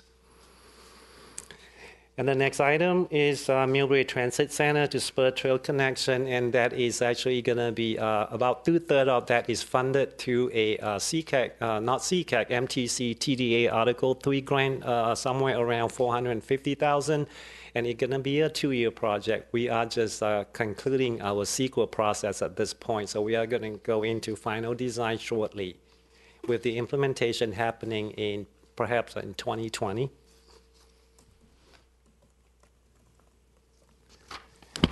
And continuing on with parks, we have some incomplete project from last year because either of our staff resources and combinations of other reasons. So we are not going to be purchasing additional Big Belly this upcoming year. And speaking of Big Belly, I would just stop by a resident during the council meeting break. She accidentally dropped her car key and home key in the Big Belly up by the library, and this is not unusual at all. When we first installed those Big Bellies at in front of the library, we have a lot of customers actually returning books and audio tapes into the Big Belly. So we have to put a signs out there. This is not a book return. And again, ADA transition plan, like I mentioned earlier, that's something that we don't have to do next year, but it's nice that we could continue to address the deficiency in our transition plan.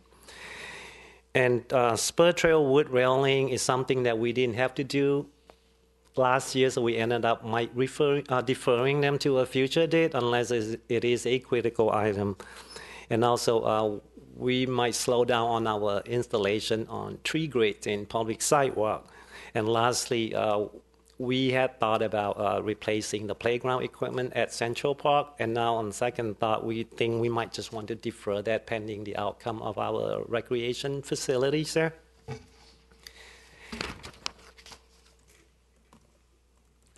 Now we're moving on to topics that we all love, streets. So the same thing next year, we'd like to at least request a funding of $500,000 for sidewalk, continued sidewalk replacement. We have had several lawsuit complaints, and also I have set into a couple of depositions, and we have paid out quite substantial amounts of claim amount because of trip and fall. So we need to address that very aggressively and proactively. And then we did a street presentation perhaps about a year or so ago. We know our PCI, Pavement Condition Index, is among the lowest in the county, the third lowest, and at 54 points out of the 100. So in order to bring our PCIs up by about 5 points, we need to spend somewhere in the range of $4.5 million or so in the next 5 years to do so. So in the next upcoming fiscal year, we are asking for a $4 million budget for street repaving, of which about $3 million is going to be coming out from gas tax, Measure A, and come from SB1, and the hit to general fund will be about $1 million. And then again, we can have another discussions about that. We can maybe perhaps trim that budget slightly to meet our budget goal, to have a balanced budget. And next year, we're going to try to, since we've been talking to you about doing preventative maintenance on our streets, such as slurry seal, cape seal, so we are going to do an experimental project next year, a large-scale slurry seal project to a tune of about $1 million. So we are going to addressing streets in a fairly good condition by putting a seal coat on top of it, by prolonging the useful life of our streets. So in the last fiscal year capital budget, we have a couple items on that we are going to be deferring. The first one, which is the Millbrae Avenue Bike Bridge pedestrian overcrossing, and Mayor Pappen had mentioned something about CCAT grant, and it's actually due tomorrow, and I have already had the letter of interest to CCAT staff this afternoon. In that grant program, we are going to be seeking some funding to help using a consultant from CCAT to help us complete our application for ATP Cycle 4, which is going to be due sometime at the end of June, and we intend to put in a fairly large funding request to the state of California ATP Cycle 4. Good job. And then the next thing is, next item is Route 20A undergrounding, which is a PG&E set-aside credit for Millbrae. We have somewhere in the range of $3 million to do to form an undergrounding district. And due to limited resources that we have staffing-wise and money-wise, and we recommend that we defer that out by another couple years and continue to collect the credit from PG&E. Ms. Schneider? I'm sorry, on the Millbrae Avenue Bike Bridge, have we formally sent a letter of request to the Get Us Moving people that we'd like consideration of funding from that tax measure to come for that project or any other projects in Millbrae? We've got a little bit more time for that. I know I believe it's still just public comment stage, so anybody can make that request, not necessarily a city. So you can request that online. Well, I've already done it as an individual, or as a BPAC member. But what about formally as a city saying that this is a critical project for us to get a bike pedestrian overpass over 101? I don't see why not. I mean, one thing that I would recommend maybe at a future council meeting that will come back with a resolution, and I think that would carry more weight on the city of Millbrae City Council. So we can have a side discussions about that. if, I'm sorry, Key, along those lines, all of our transportation projects, and we should have a resolution and throw those into the traffic studies, everything. Just give me a bunch of resolutions, I'll sign them and send them up there. I mean, we should ask for the moon and get that funding in line. I don't know that it'll go anywhere, but might as well ask. Yeah. It's all right. We'll say we asked. Go ahead. Shall I continue? Yes, please. Okay, moving on. We are now going to be talking about storm special project, capital project, and should I change the slide too? That's one, right? Yeah. Okay. So unfortunately, because of our aggressive inspection program of our storm drain system, we identified two structural deficiency in our storm system, and they're going to need somewhere in the range of about $1.5 million to replace them. And we are actively putting together a bid document right now. We are hoping to get out to bid sometime towards the end of the year, with the project being done sometime in 2019. And also, there is an internal transfers of $365,000 to the garage fund to make the garage funds whole. And then with that, I would let Ms. Millbrae continue. So I just wanted to just provide a little bit more background, and also considering the hour, to see if you wanted to. So we're on to the enterprise funds now, again, primarily in public works. In most cases, those enterprise funds are funded, except for the storm drain fund, they are self-funded. So when we bring you a financial plan, which usually comes along with a rate study, we indicate capital needs in that financial plan. So again, except for the storm drain fund, the recommendations are funded for next year. If you have had an opportunity to take a look at the background documents, you'll see which projects are not funded. The only item identified in the enterprise funds as unfunded is a tank replacement that we're just scheduled to do a debt financing. So until we do a debt financing, it's treated as unfunded. And then once we go through a debt financing process, we would then consider it funded.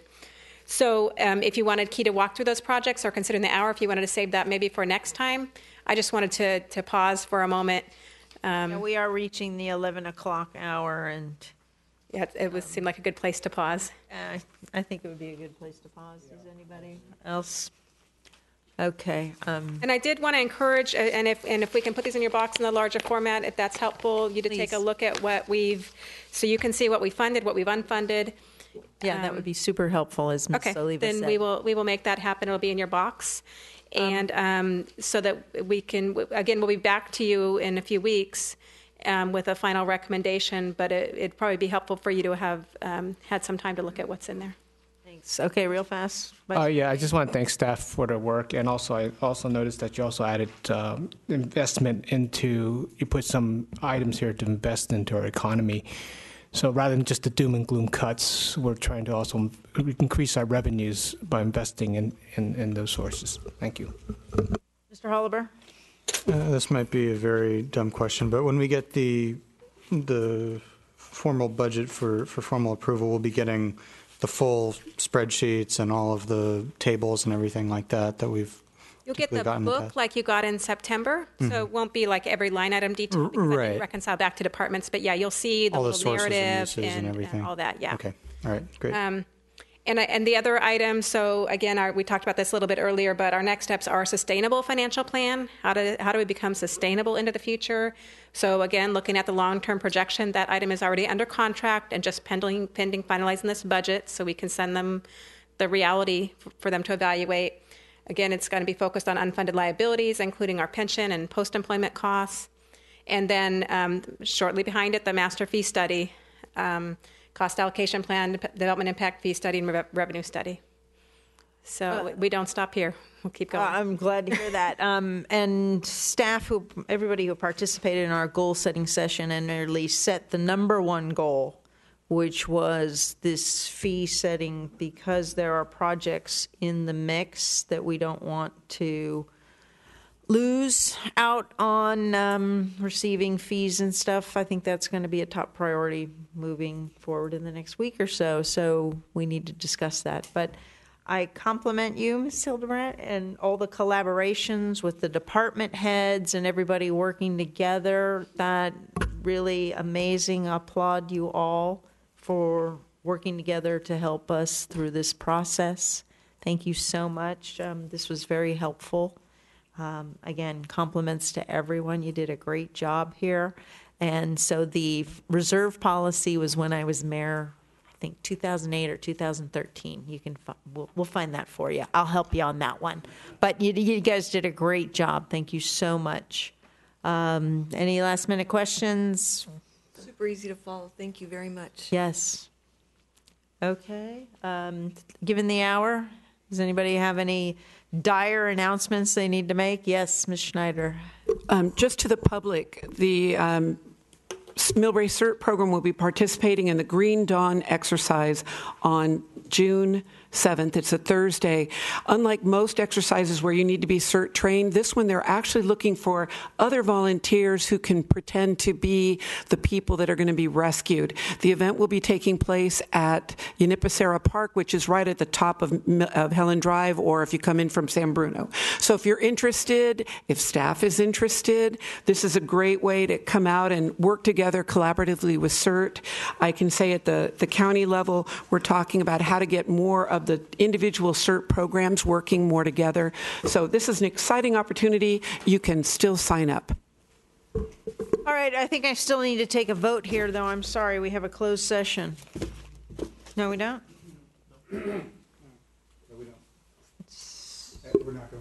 We're not going to hold it. Thank you very much. Okay. Good evening, everyone. Thank you very much. I thought we were going to close. Question on the meetings.